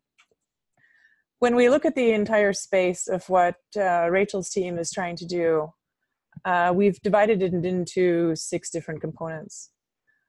So one of these we did last year, at the end of last year, which was looking at purchase agreements, commitments, and transactions, settlement, and payment, by setting up just country-to-country trading. So trying to demonstrate how can blockchain resolve the double spend, double count problem? How does this look? How does it work? Just to try to make it more real. And then we've started also experimenting around these other areas as well. So for the first area, the experiment that we did last year, we tried to base how do you get assets into the system based on current processes, because there's a familiarity to it. And to even show how blockchain could be used to show that these processes are taking place and the flow of these processes, that one goes into the other, and adding some transparency into it. So we wanted to show how a purchase agreement could be used to, in the current system of donor trust fund financed projects going into the blockchain, the issuance of carbon assets. Hypothetically, who could potentially verify those assets to ensure their quality? And then also, these being transferred into the accounts of the appropriate countries. Then we set up a system where countries could buy and sell those assets back and forth to each other. This piece here did not include the payment piece. So in looking at payments, we realized we could do that part on the blockchain, or we could leave that off chain and use sort of a holding area for assets to go until payments have been received. So we did that and put in even a dispute mechanism just in case the money wasn't received, so assets wouldn't be transferred within the system that we built. And then we just did some simple screens to show how this would work. This first one, just looking at the whole process flow, how you could see all of the different transactions that happen between participants. And then we wanted to show how country-to-country trading could look and how you could trace the assets from one buyer to seller and so forth, on and on through the system. This year, we started looking at this first mile problem and integrity of assets. And so we put together a simple experiment within our lab and simulated a solar implementation using basically products that we've had from our kids' school experiments. So we used a Raspberry Pi as the IoT device. We purchased a sensor to measure the outputs of our solar panel. And then what we wanted to do was investigate the architecture. What is needed to ensure that this can scale? What is needed to ensure that it stays reasonable as far as price goes? And so we went through multiple iterations and decided that our storage should be blob storage. And then we looked at, well, what should we actually be putting on the blockchain piece? And we decided the blockchain part would be an aggregate of the readings that are coming off of the panels, and then hashed to the blockchain. And why are we doing that? So that if you're starting the MRV process, you could download that data, hash it, compare it to the hash on the blockchain to ensure that the data hasn't been tampered with. And then from that point on, you know that you can do an MRV process. We know that this will also have implications on the process itself because the readings could be near real time. So instead of waiting until you have a certain number of assets to start a very expensive process, we hope that by showing how you can do near real-time readings of these and ensure a little bit of integrity into the type of information that's going on, then maybe this process will change. Maybe it will become cheaper, and the assets could be in smaller packages going into registries and eventually being sold.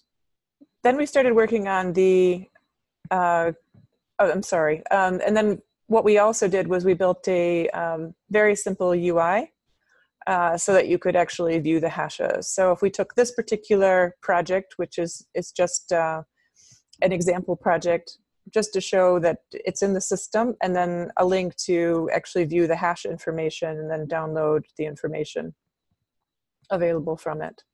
And just to bring it to more of the real time or the reality piece of this is that, as Rachel mentioned, we've been advising the Chilean government on a similar project. So each time we do one of these experiments, we've been sharing the knowledge with them so they can incorporate it into their solutions as well. And so this is a project where they're taking the readings from government buildings and putting that information into a blockchain and then eventually into their registry. In looking at the warehouse concept, we see this as an aggregation of a lot of these experiments together. How do we bring all of these pieces in? How do we ensure variety of participants?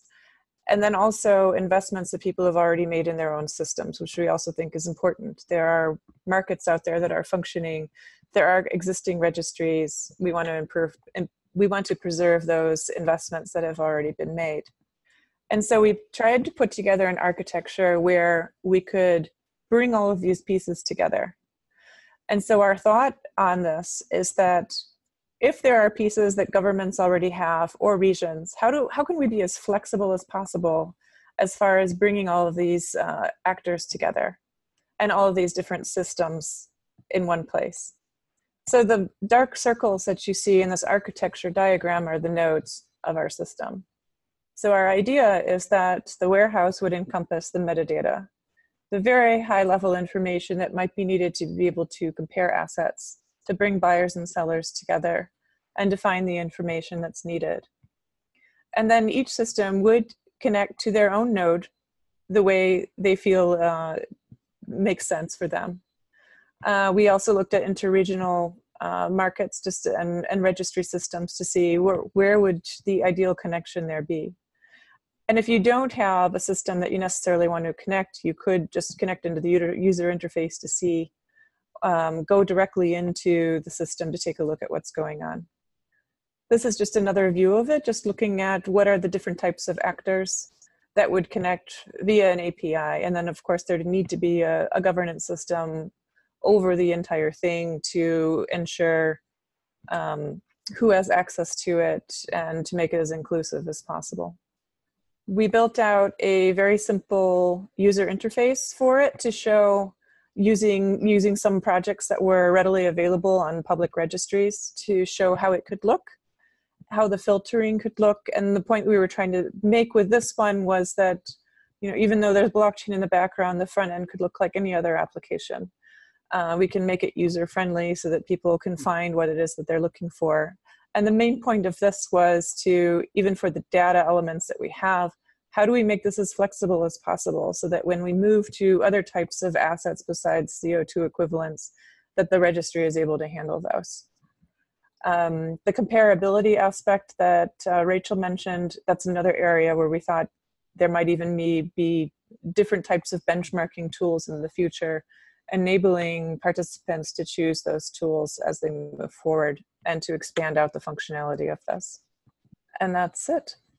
Thank you very much, Susan. That was really insightful. Thanks. And on top of it, you're fully in time, so that's highly appreciated also. Great.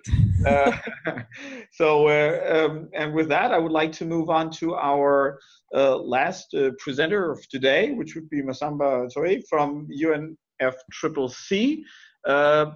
Now, I understand that, Masamba, I hope you're on, but that you do not have a slide set, but just will give your presentation as is.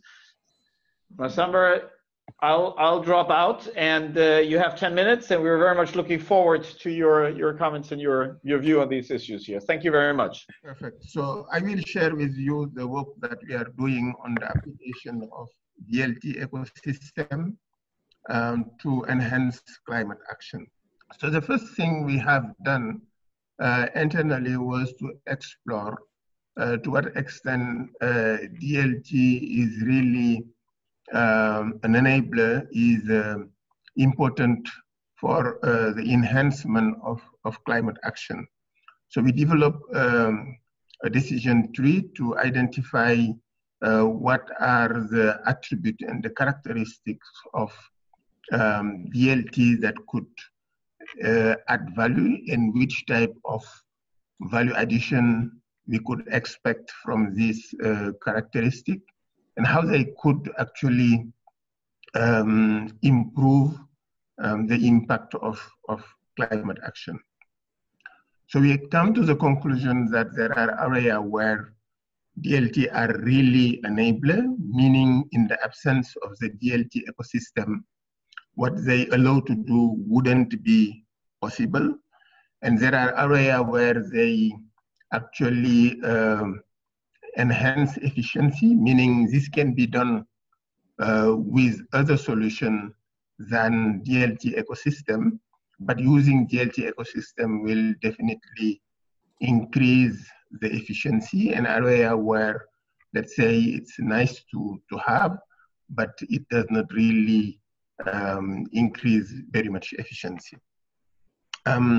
So, and you can see that the focus here is really on DLT ecosystem, because we realize that for all this application, DLT alone will not address the issue, but it has to be combined with other digital technology, such as IoT, smart contract, and artificial intelligence. So where we realize that DLT ecosystem will really be an enabler, meaning that in its absence, we will not be able to address the issue we want to address is in the area of Scope 3 climate contributions, the measurement and attribution of Scope 3 climate contribution. So what is it about? One of the specificity of the situation, let's say post-Paris, is the fact that we would like to have a broad range of climate actors from all regions and all sectors. So unlike in the situation of Kyoto, where the focus for climate action was only corporate, post-Paris, we would like not only corporate to climate act, but also we would like the stakeholder of the corporate to exercise their influencing power to change the investment behavior of the corporate. So it means that we are expecting financial shareholder of a corporate to use their influencing power and make their investee organization change their investment plan. We are also expecting customer of the product coming from the corporate to exercise their influence as well as suppliers. So, and if you want to incentivize the stakeholder of a corporate so that they act, you need first to be able to measure their climate contribution. So the measurement of climate contribution of the stakeholder of a corporate is a very important issue moving forward, but very complex for several reasons. The first is the fact that it is very difficult to establish causation between the action that is actually undertaken at the stakeholder of the corporate side. For example, if I take the case of a financier, the action will be taken by, for example, a shareholder. But the impact we are looking at will take place at the economic level, meaning in the form of GHG emission reduction at the corporate level. So the link between, for example, a shareholder conducting shareholder engagement and the impact in terms of GHG emission reduction in the investment plan of the company is not obvious, and because there is no causation, there was a need to come up with some alternative solution. And what we are proposing here is the use of the theory of change, where a blockchain will play a key role in the sense that its immutability, the immutability of data would be, for example, one of the key aspects that would be used. So another important aspect is because we have several stakeholders around a corporate, the issue of attribution of climate contribution without double counting will be a very important problem, because you may have several influence exercise on the same corporate, and you may have several stakeholders claiming the same impact in terms of GHG emission reduction. So how do you attribute this GHG emission reduction to the different stakeholders?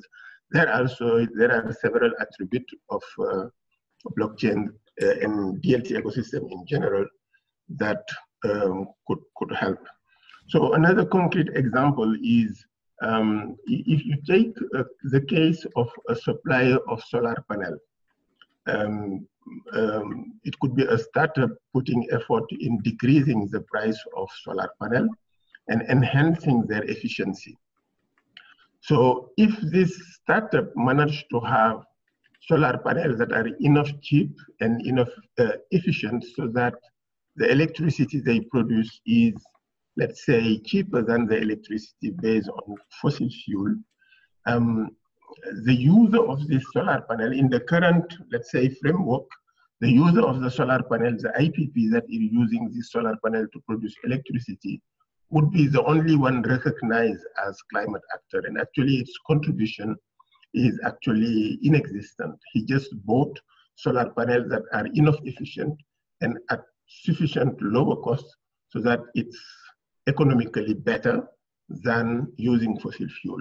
But our current framework is not able to measure the contribution of the startup who actually make things possible. And our current framework cannot incentivize the startup who actually produce this solar panel. So now we want to move to a new framework that will be able to recognize the contribution of this startup and also incentivize its action. The same happens when you are in a supply chain. Very often it happens that some climate action undertaken upstream will only materialize in the form of GHG emission reduction further downstream in another company. So there also, having DLT ecosystem will help establish the link between the action that is undertaken in company A and the impact that materialize only later on in company B. To incentivize the development of climate technology, here again, you will need to be able to incentivize R&D and demonstration that will only materialize in the form of GHG emission reduction later on. So these are areas where, for us, it's really important to explore how this DLT ecosystem can help. Now, there are many other areas where they are providing value addition in the form of enhanced efficiency or more cost effectiveness. And it includes all these issues related to the tracking of unit, the trading of unit. And one important application also we are looking at very closely is the fact that it can empower individual citizens so that they conduct climate action and be recognized. So for example, we are working with the Energy Web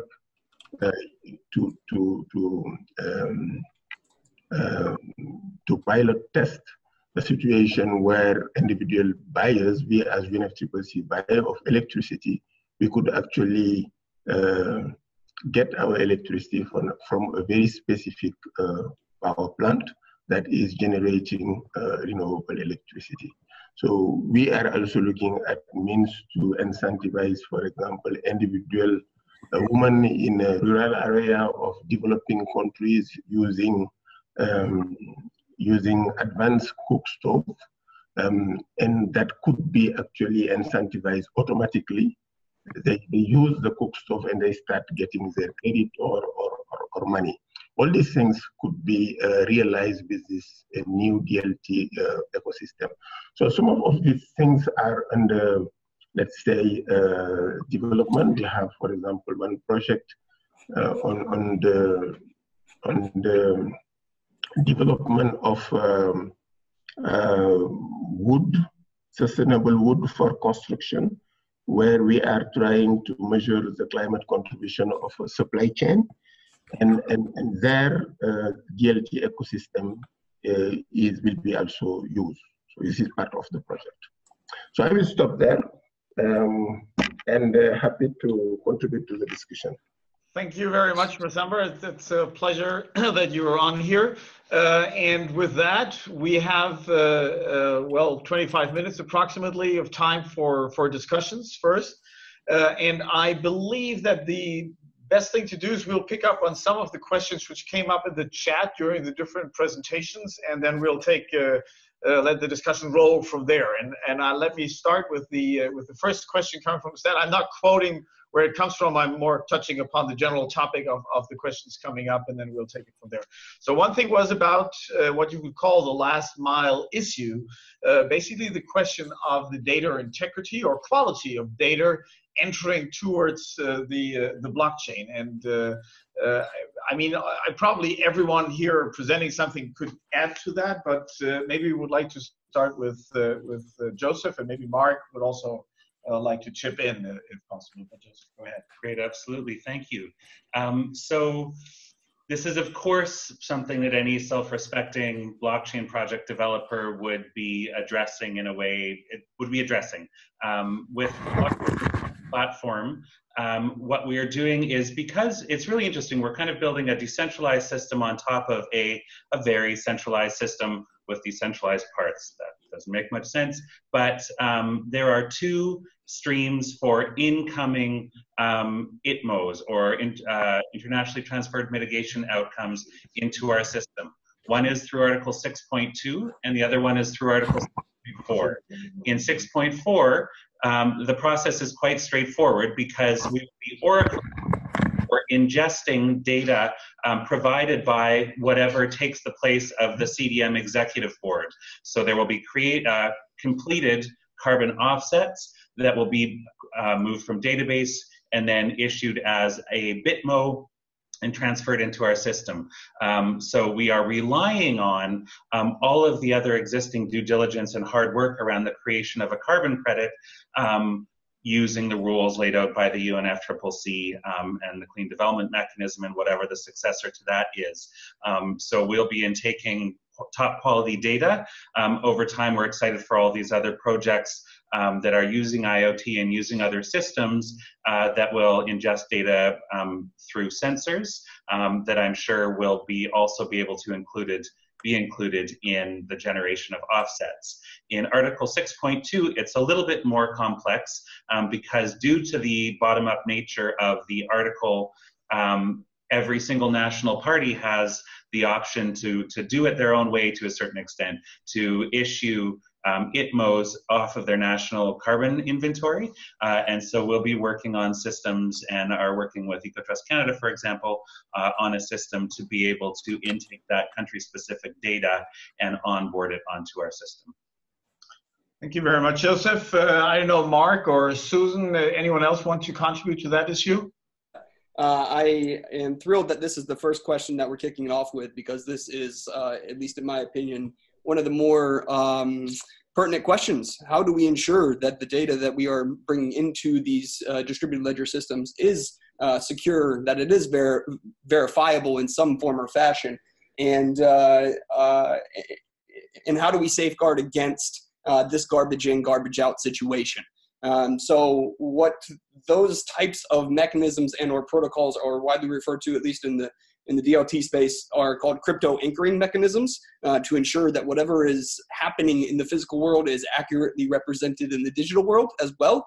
And I will, while not getting too much into the weeds of the maritime space, as I unfortunately did earlier, I will briefly talk about what we're doing for the use case in the marine fuel assurance, and then I'll also talk about one of our use cases in the energy space. So for the marine fuel assurance space, we have actually partnered with a company that is utilizing synthetic DNA tagging that on a molecular level, literally a 1 to 1 billion scale level, they are tagging the physical fuel itself, and then we are recording the unique identifiers of those individual tags, so that at any point in the delivery and or use of the physical fuel itself, we have provably verifiable sources of reference to showcase where that specific blend or that specific fuel type came into the mix or into the connected value chain.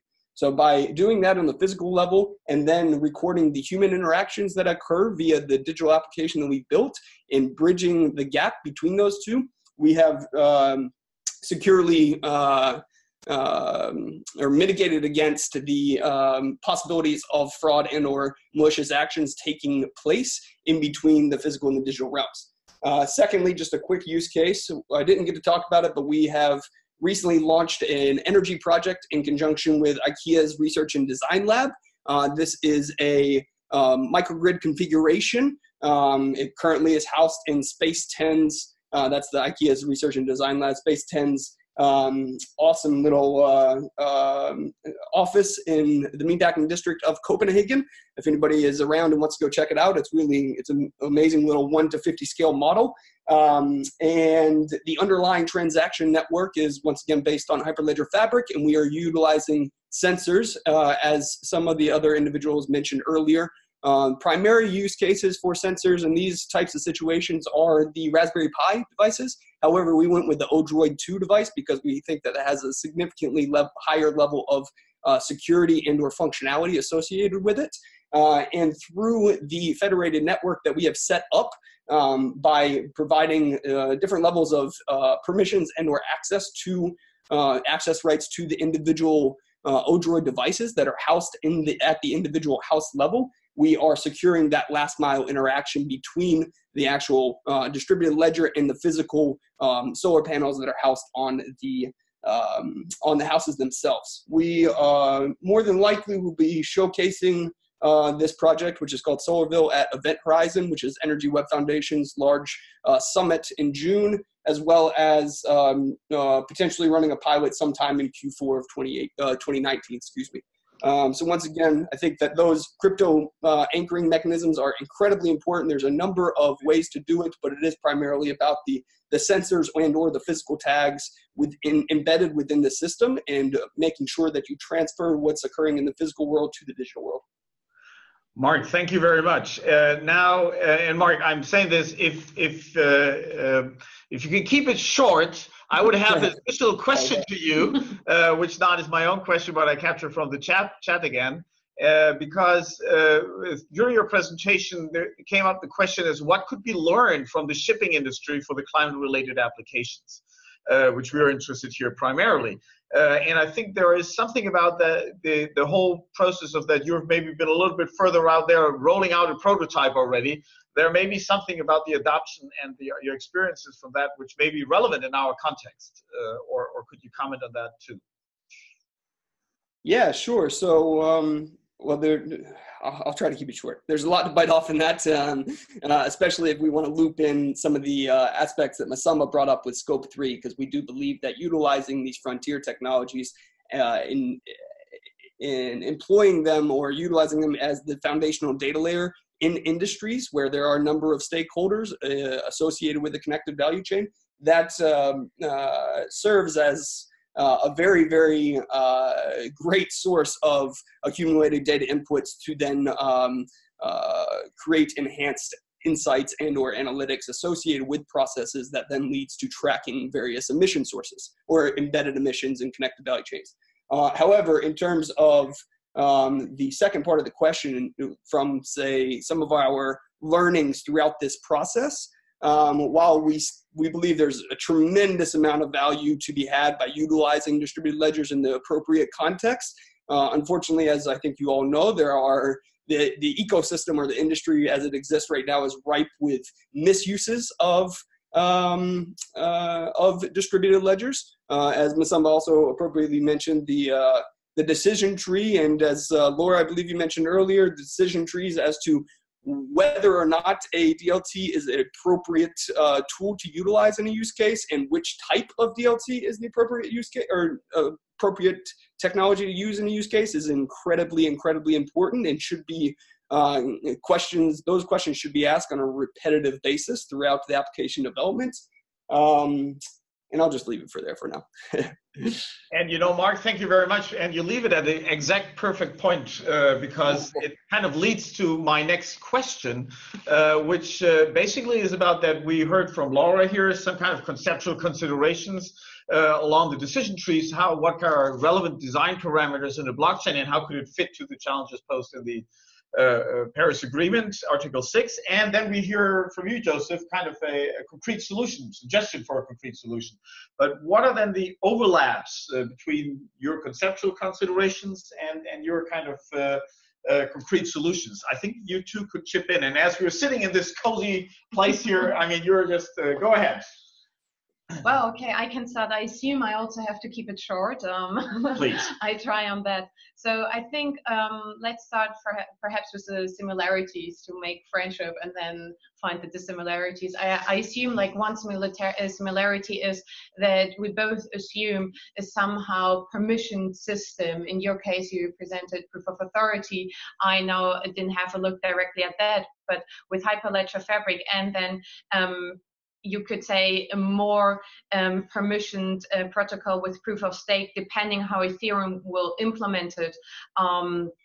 This is like one key similarity. On the other hand, perhaps one dissimilarity is that I presented different token types so that you can have fungible and non-fungible tokens. And in my opinion, it would be better to represent ITMOs as fungible tokens and store information as meta information of a token to make it easier for each party to transact these tokens and do not have to handle kind of multiple currencies, and perhaps even with currencies to make this lab there. I personally even think that a private system as Hyperledger Fabric has the huge advantage that it will only have the currencies defined upon it.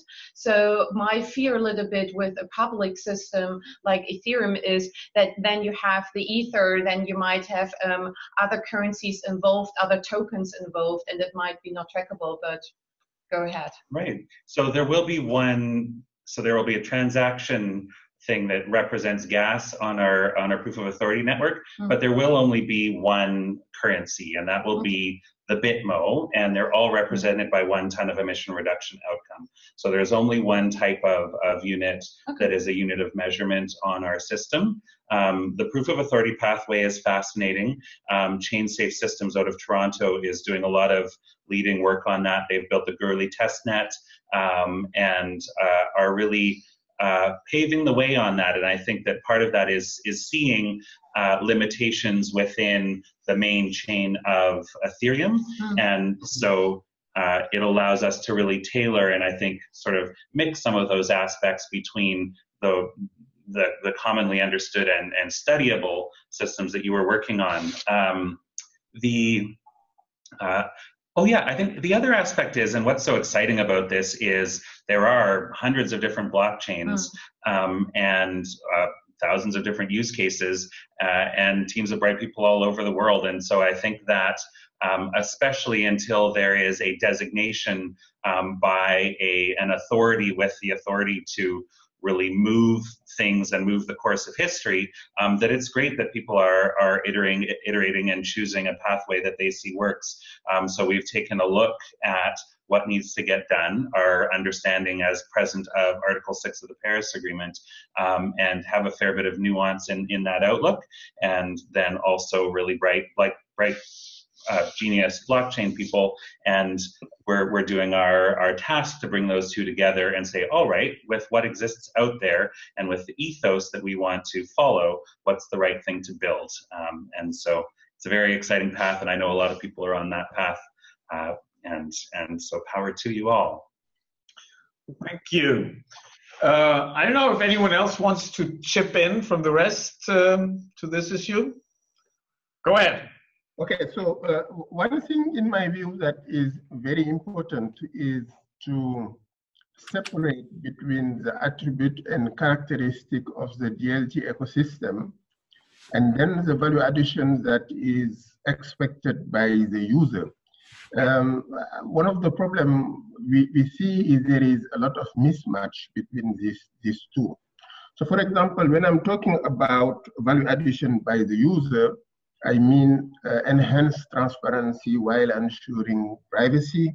It could be immutability, the fact that you have a timestamp, traceability, resistance to failure, trust minimizing, and reliable data storage. All these things are specifications that are at the side of the user.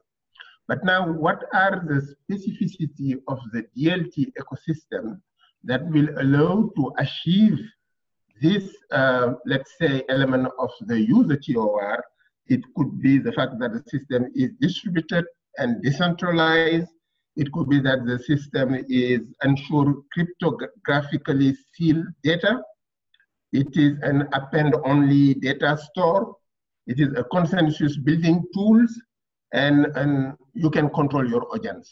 So I think having this separation will allow, based on what is it that you want to achieve, to design the right DLT ecosystem that will be suitable for your specific utilization. Okay, thank you very much. And to some extent, I could say what you just mentioned, Ms. Amber, is leading maybe to my next question, a little bit to the question of that. Well, we may be in a concept stage and we move towards proof of concept, but if we really want to move further on, there must be some kind of user adaptation. There must be a perspective towards someone really rolling it out broader. And I think it would be interesting here now, as probably the last question we could discuss, what would be kind of the central drivers or barriers towards coming beyond proof of concept, maybe? Is that maybe Joseph? Would you chip in on that, or is yeah? Yeah, and I'll really so for our system to be fully functional, we're building that proof of concept. We'll bring it to COP25, and we hope to engage with the proper parties and in this next half year leading up to that, and then allow people to play with it as a proof of concept into trial wallets. But then eventually we want to engage national parties to try it out bilaterally and see if we can't just make it work within that system.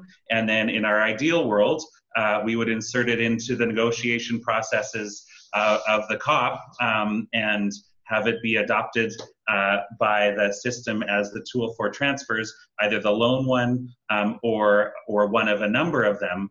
And then people could use it then. In 5 minutes after the end of our Q&A, we have another half hour where we're gonna give away some crypto kitties and, almost as importantly, dig into the architecture of the system that we're building, and we'll point out the spots where there are accounts that are held just by national parties and the UNFCCC, and then the situation where wallets can be held by anybody who wants one or who wants to create one, and then they can own the units that are appropriate to be owned by private actors. And so in that case, then there would be the ability to transfer and trade tokens, to acquire tokens and use it. But other than the proof of concept, it will be a little bit of a while before you can do that. Maybe to get back to Søren's question and what Joseph already indicated, I think in order that we reach a blockchain adoption is that we need to engage the people that are actually using it out in the world, which will be the parties of the Paris Agreement. So I think it is about designing MVP and as many pilot projects as possible in order to have something to showcase and make blockchain more tangible than it is right now, and then just ask people what they want, what do the parties feel confident using, and develop it further in the co-creative approach. Because in the end, if we're just sitting at our laptops and coming up with the best theoretical system, we won't get anywhere. And I think that's also why it is so important to get to the stages, to interact at COP, to present something and then get the feedback from the parties that are actually going or need to adopt it at some point and who need to be the driver of the decentralized and bottom-up Paris Agreement. And also great to get everybody's feedback today on the Zoom group chat or through whatever communication method further on. And we'll also be, and I know a lot of people, all of the different parties who are speaking today and other people engaged in this space are getting out to the conferences, are getting out. We're going to speak at Innovate for Climate. I know World Bank is as well. And so people will be getting out there, and just really great to engage, and nice to have webinars like this where we can bring together participants to explore this and let us know what you would need as a user.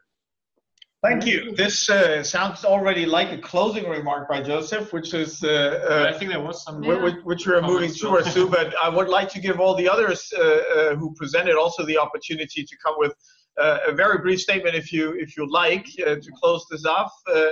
And then, but we don't really close it because, as Joseph just mentioned, stay on for another half an hour, and we'll explore together the possibilities also around CryptoKitties. But go around. If any other comments you want to make at the final end here.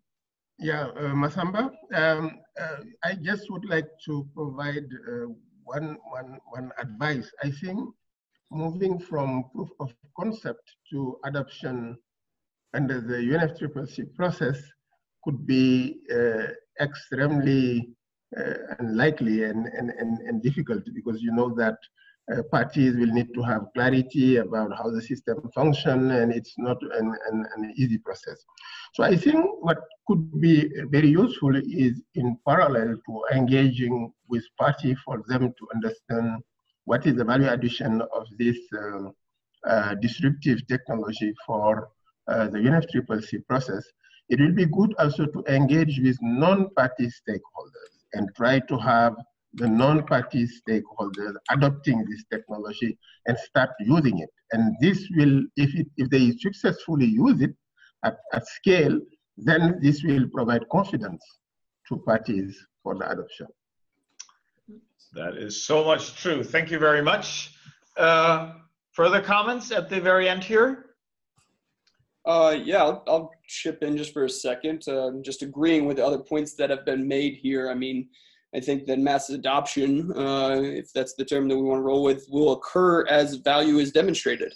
And when utilizing distributed ledger systems, value is demonstrated and or created by working with industry stakeholders to align incentives and or alleviate pain points and drive efficiency gains. So the more that we can do this, and that's why we employ the consortium-led approach, the more that we can do this by taking the relevant stakeholders together and really diving into the details of the question at hand, the higher chance of long-term value creation that any of these projects have.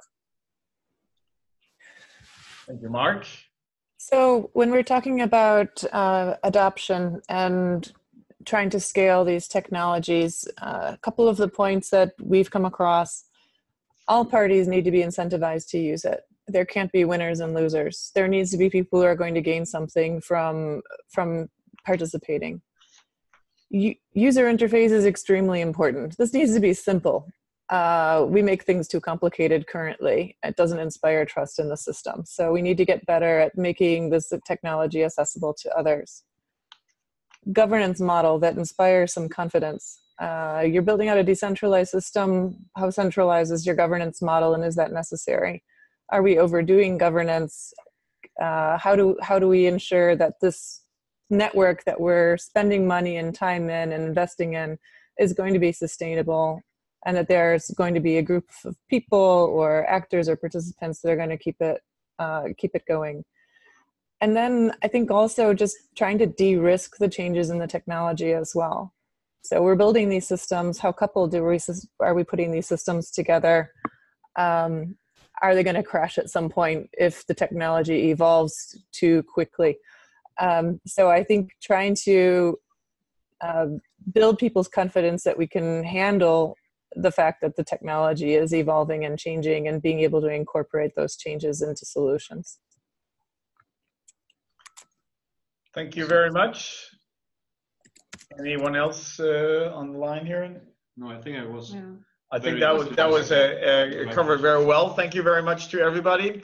I would like to remind that we will have recorded this whole webinar, and we will publish that webinar on YouTube. And if you follow us on our social medias or look on our homepages, you will be able to watch those the webinar again.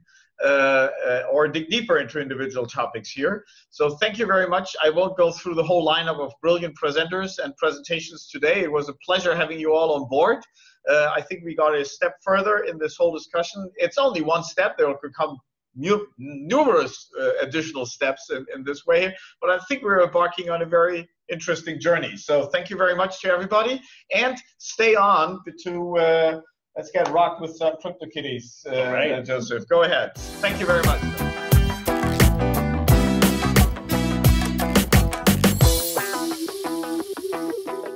So welcome everyone. Thank you for sticking around. We're now, I guess we're 2.5 hours in, and so this is epic. Really appreciate your focus and engagement in this space. We feel the same way. So I'm going to talk about an architecture summary of the Blockchain for Climate Foundation platform, plus CryptoKitties. So the Blockchain for Climate Foundation, if you'd heard the earlier part of my presentation, we're putting the Paris Agreement on the blockchain, connecting the national carbon accounts of the world to enable cross-border collaboration in emission reductions. We seek to build an open source public solution on the Ethereum blockchain to improve transparency, access, and utility. And we fundamentally believe that blockchain technology enables optimal development and implementation of a system that enables and facilitates effective global greenhouse gas emissions mitigation efforts in accordance with the Paris Agreement. So for you lucky folks that are still on the webinar, we have almost enough CryptoKitties to give away to every single person. So at this point, I'm going to give you a little flag for what to do to get set up with this, and then I'll talk more about the architecture, and then a few minutes after that, we'll start sending away some CryptoKitties. So later in my presentation, we'll do a little interactive exercise to explore non-fungible tokens via their first implementer, CryptoKitties. Done out of Dapper Labs in Vancouver, British Columbia. It was quite an amazing time to be around, to be significantly down the blockchain rabbit hole, and to see CryptoKitties show up. Now, if you, and the reason why we're going to do this and why we want to just send out some CryptoKitties, of course, it's a very basic function to execute. But what I found getting involved in CryptoKitties was it really pulled me sort of down that rabbit hole. It pulled me into experiencing the feelings of having a cryptocurrency, of buying Ether and then spending it on these kitties. How do you set up a wallet? How do you set up a MetaMask? And so hopefully today, a few more individuals are able to take some of these steps and catch the virus, as they say, because the virus is spreading. So if you paste your Ethereum public address into the webinar chat box, we will send you a CryptoKitty. So you can go ahead and start doing that right now. Now you've got about 15 minutes before we start sending those out, so you've got a little while.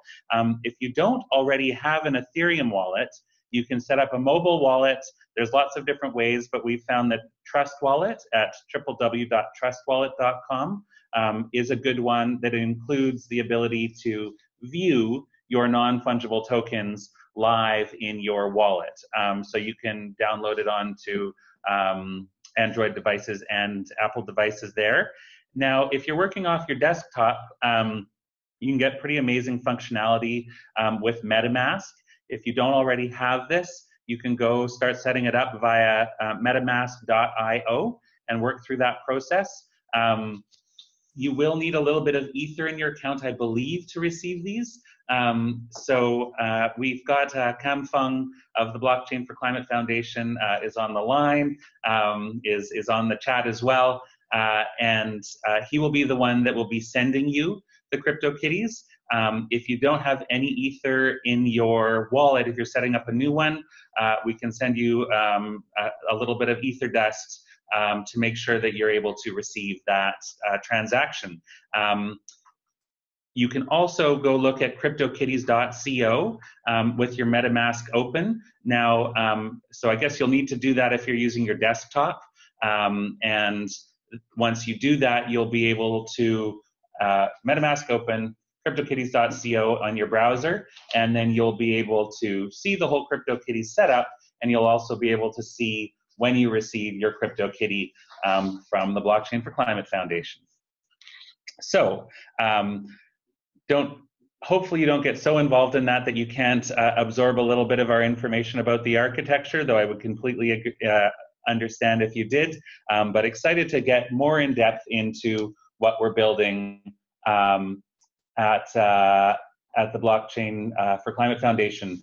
And you won't need my address. I'm getting a question. Yeah. Where do I find my public address I have to send to you in the app when I just downloaded it? Mm-hmm. So the question was, where, if you're just downloading a wallet, where do you find your public address? I don't know the systems well enough to be able to walk you through, but if you go and look for the public address, there will often be, there's a public and a private. You shouldn't send us the private address unless you really want to, but then one would be able to drain your account. So don't do that. Just find the public one and then paste it in. That's a very good point. So on to the Paris Agreement and Article 6. So as we've discussed, Article 6, it's a really profound part of the Paris Agreement because it fundamentally allows cross-border collaboration in emission reductions.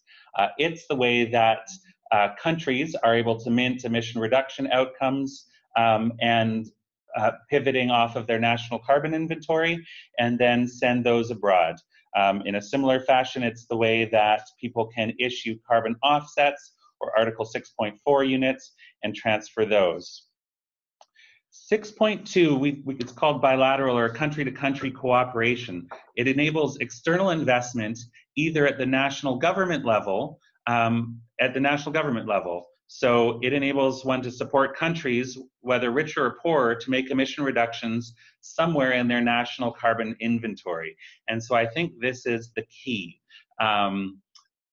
We want a transfer pathway so that country A, for example, could support country B with additional overseas development money, funds. Now, we don't want it to replace the existing stuff, but if countries were to up their level of assistance and tailor aspects of that, tailor some of those funds to achieving clean energy transition or protecting and restoring landscapes, that there actually is a way for the creation of a unit based on the outcomes of those investments to create an ITMO and have those transferred back to country A, the donor country's account, and allow that country A to go beyond their existing investments and find a pathway to send more money.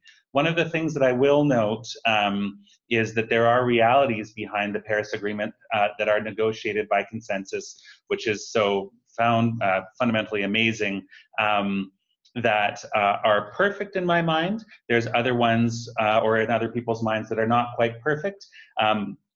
Our job as the builder of a blockchain platform to operationalize Article 6 is that we need to do the best with what we have available and then make our system supportive of the outcomes that are going to be the best for the climate and for users. Article 6.4, project-based sustainable development mechanism. So this pathway enables external private sector investment in projects anywhere in the world. So whereas 6.2 is more investment and investments into a country and non-project-based issuance of outcomes, Article 6.4 is, if you're familiar with carbon offsets, it really follows that similar pathway. Now, what's important is that it allows offsets that would be being made today or in the future to become Paris compliant and hence usable towards meeting nationally determined contributions. That does really underpin the work that we're doing at Blockchain for Climate Foundation.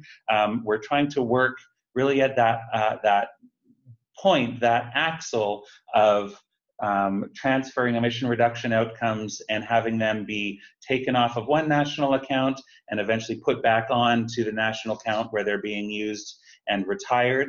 And this is why we feel that this is a fairly unique tool that we're building and why it's really important to connect all of the other systems to enable these actions to be Paris compliant. Broadly, Article 6.4 allows that investment in the highest value and lowest carbon cost projects wherever they occur, instead of in one's own country or fence line. So this is important. My understanding is that right now, there can be emission reduction outcomes made either in a national inventory or by a project, but that they cannot be transferred across borders in a Paris compliant fashion until until the registry and exchange and clearing function is built. Now that may, the build process may continue on the international transaction log. That build process may be the one that we're doing here at Blockchain for Climate Foundation. Maybe there will be a syncing and meshing of those. But fundamentally, that's what we're on about, and that's why we're working as hard and as fast as we can to get this enabled. So as the Paris rulebook is cleared and people can start theoretically issuing ITMOs, that there is a way to trade them in a Paris-compliant manner. Blockchain for Climate Foundation architecture theory. So our aim is to take the available UNFCCC instructions, rules, and insights around Article 6 of the Paris Agreement. So we're taking the data being created by consensus by all the countries in the world.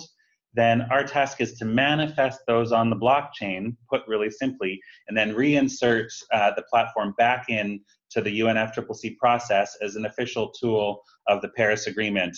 Yes, this is audacious, but it's no more audacious than trying to insert ourselves into the official negotiation process without a product, and it's no more audacious than all of us here trying to save the world. So I think it's a great use of time and all that. And Masamba did make a really good point that there may be interim steps where once we do have the beginning of trading, once some national parties are engaged and are able to insert Paris compliant ITMOs into the system, then there can be a buy-sell trade process where people are able to move those and see that that works, which can hopefully pull more people in.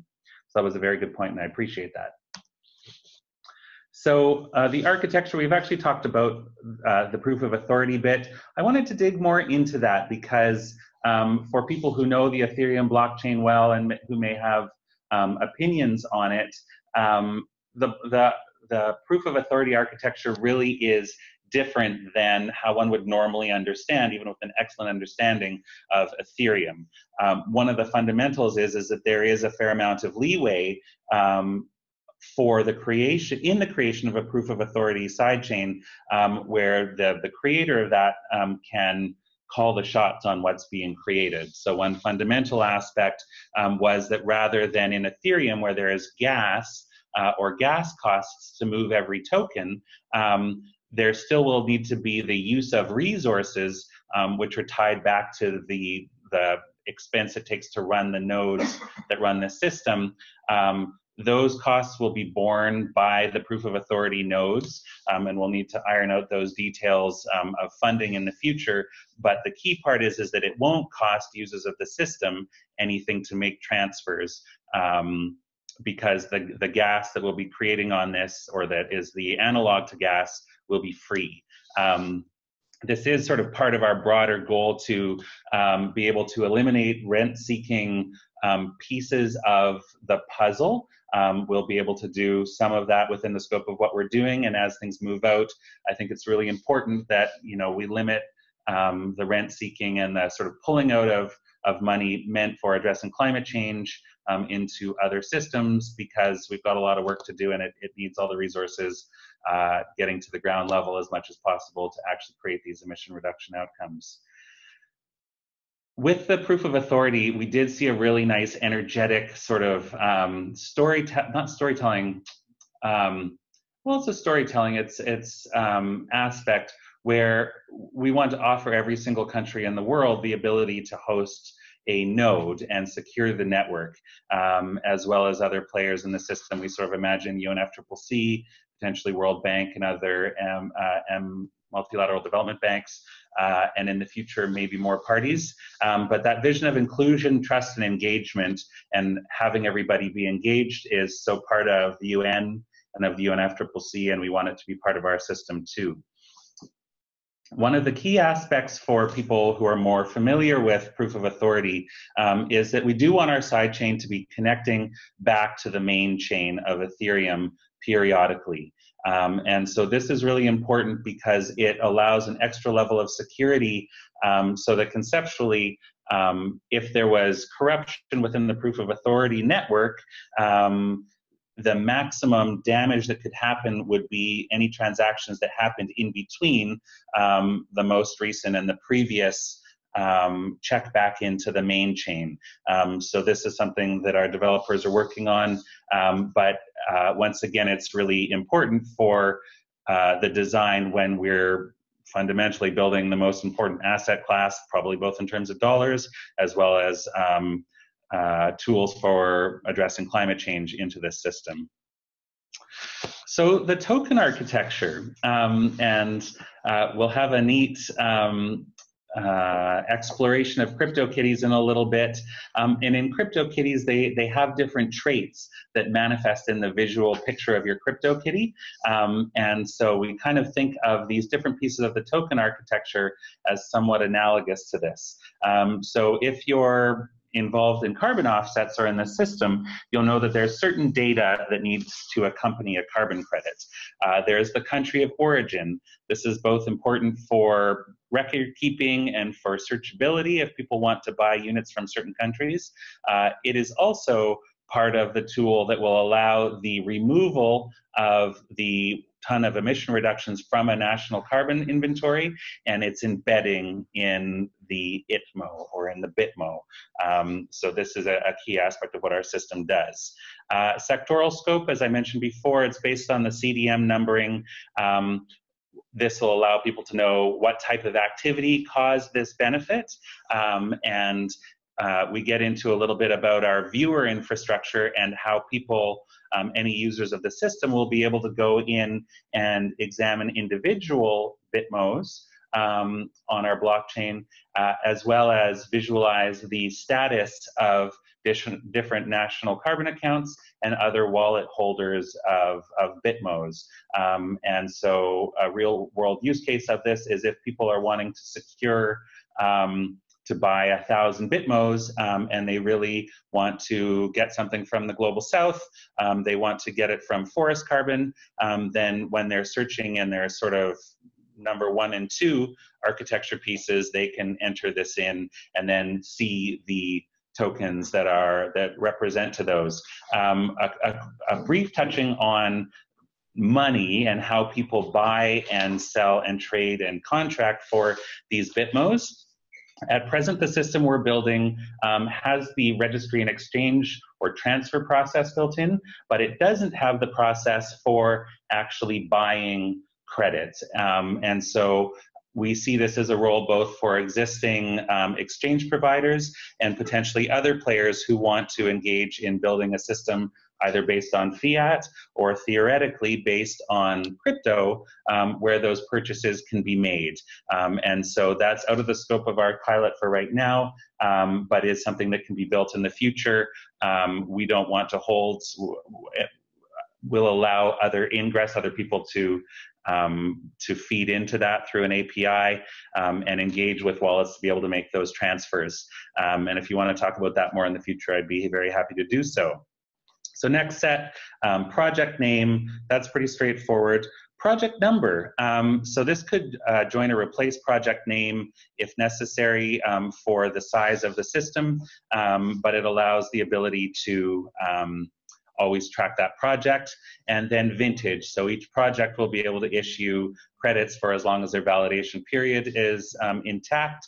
And so that will be carried in there. And also if you wanted to just buy tons from the last 3 years, you'd be able to put that in your search and purchase demands.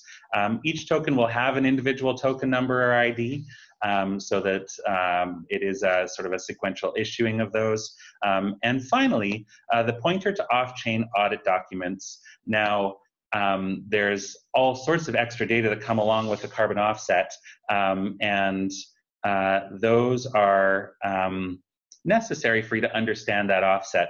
Because it's difficult to embed that onto the blockchain or into the BitMo, we're going to have a pointer to those off-chain documents. I think it's likely that those would be held at a centralized repository like the UNFCCC, and there will be a technical task to make sure that those links don't break, but this is sort of part of the development path. System functions, these are just the different things that are actually highlighted, I believe, in the Polish presidency proposal for what a system will need to do. whichever one gets implemented, so you can sort of work through there. And we're using this as a guide and also as a check back to what do we need to build into the system. Actually, there was one other piece that I wanted to talk about in the architecture briefly, which is we will probably build another field where there can also be pointers to other systems, to other compliance or voluntary systems. So it is likely that some aspect of all projects will have to go through an ITMatization process, to quote Katie Sullivan, the managing director of International Emissions Trading Association. So their credits will need to be turned into ITMOs, which involves that taking off and then putting back onto national carbon inventories. And so we do see we want to create the ability to link into other systems and to other players building on-chain and off-chain tools, where we don't have to completely recreate the wheel, and we can port on these voluntary or compliance credits, because national systems or other systems may be set up to use credits, some of which may not even have to be ITMatized. They may not need to be part of Article 6, because they may just happen subnationally, and those will all spool up into a national carbon inventory every year, or they may want to ensure that you can only use ITMatized units for your compliance because the country needs to be retiring and using those. Viewer architecture. So along with these tokens, we want to be able to view what's going on, and a dashboard to view the wallets and the global state of accounts. So this viewer will be online and off-chain, and it will just view the data that is on-chain.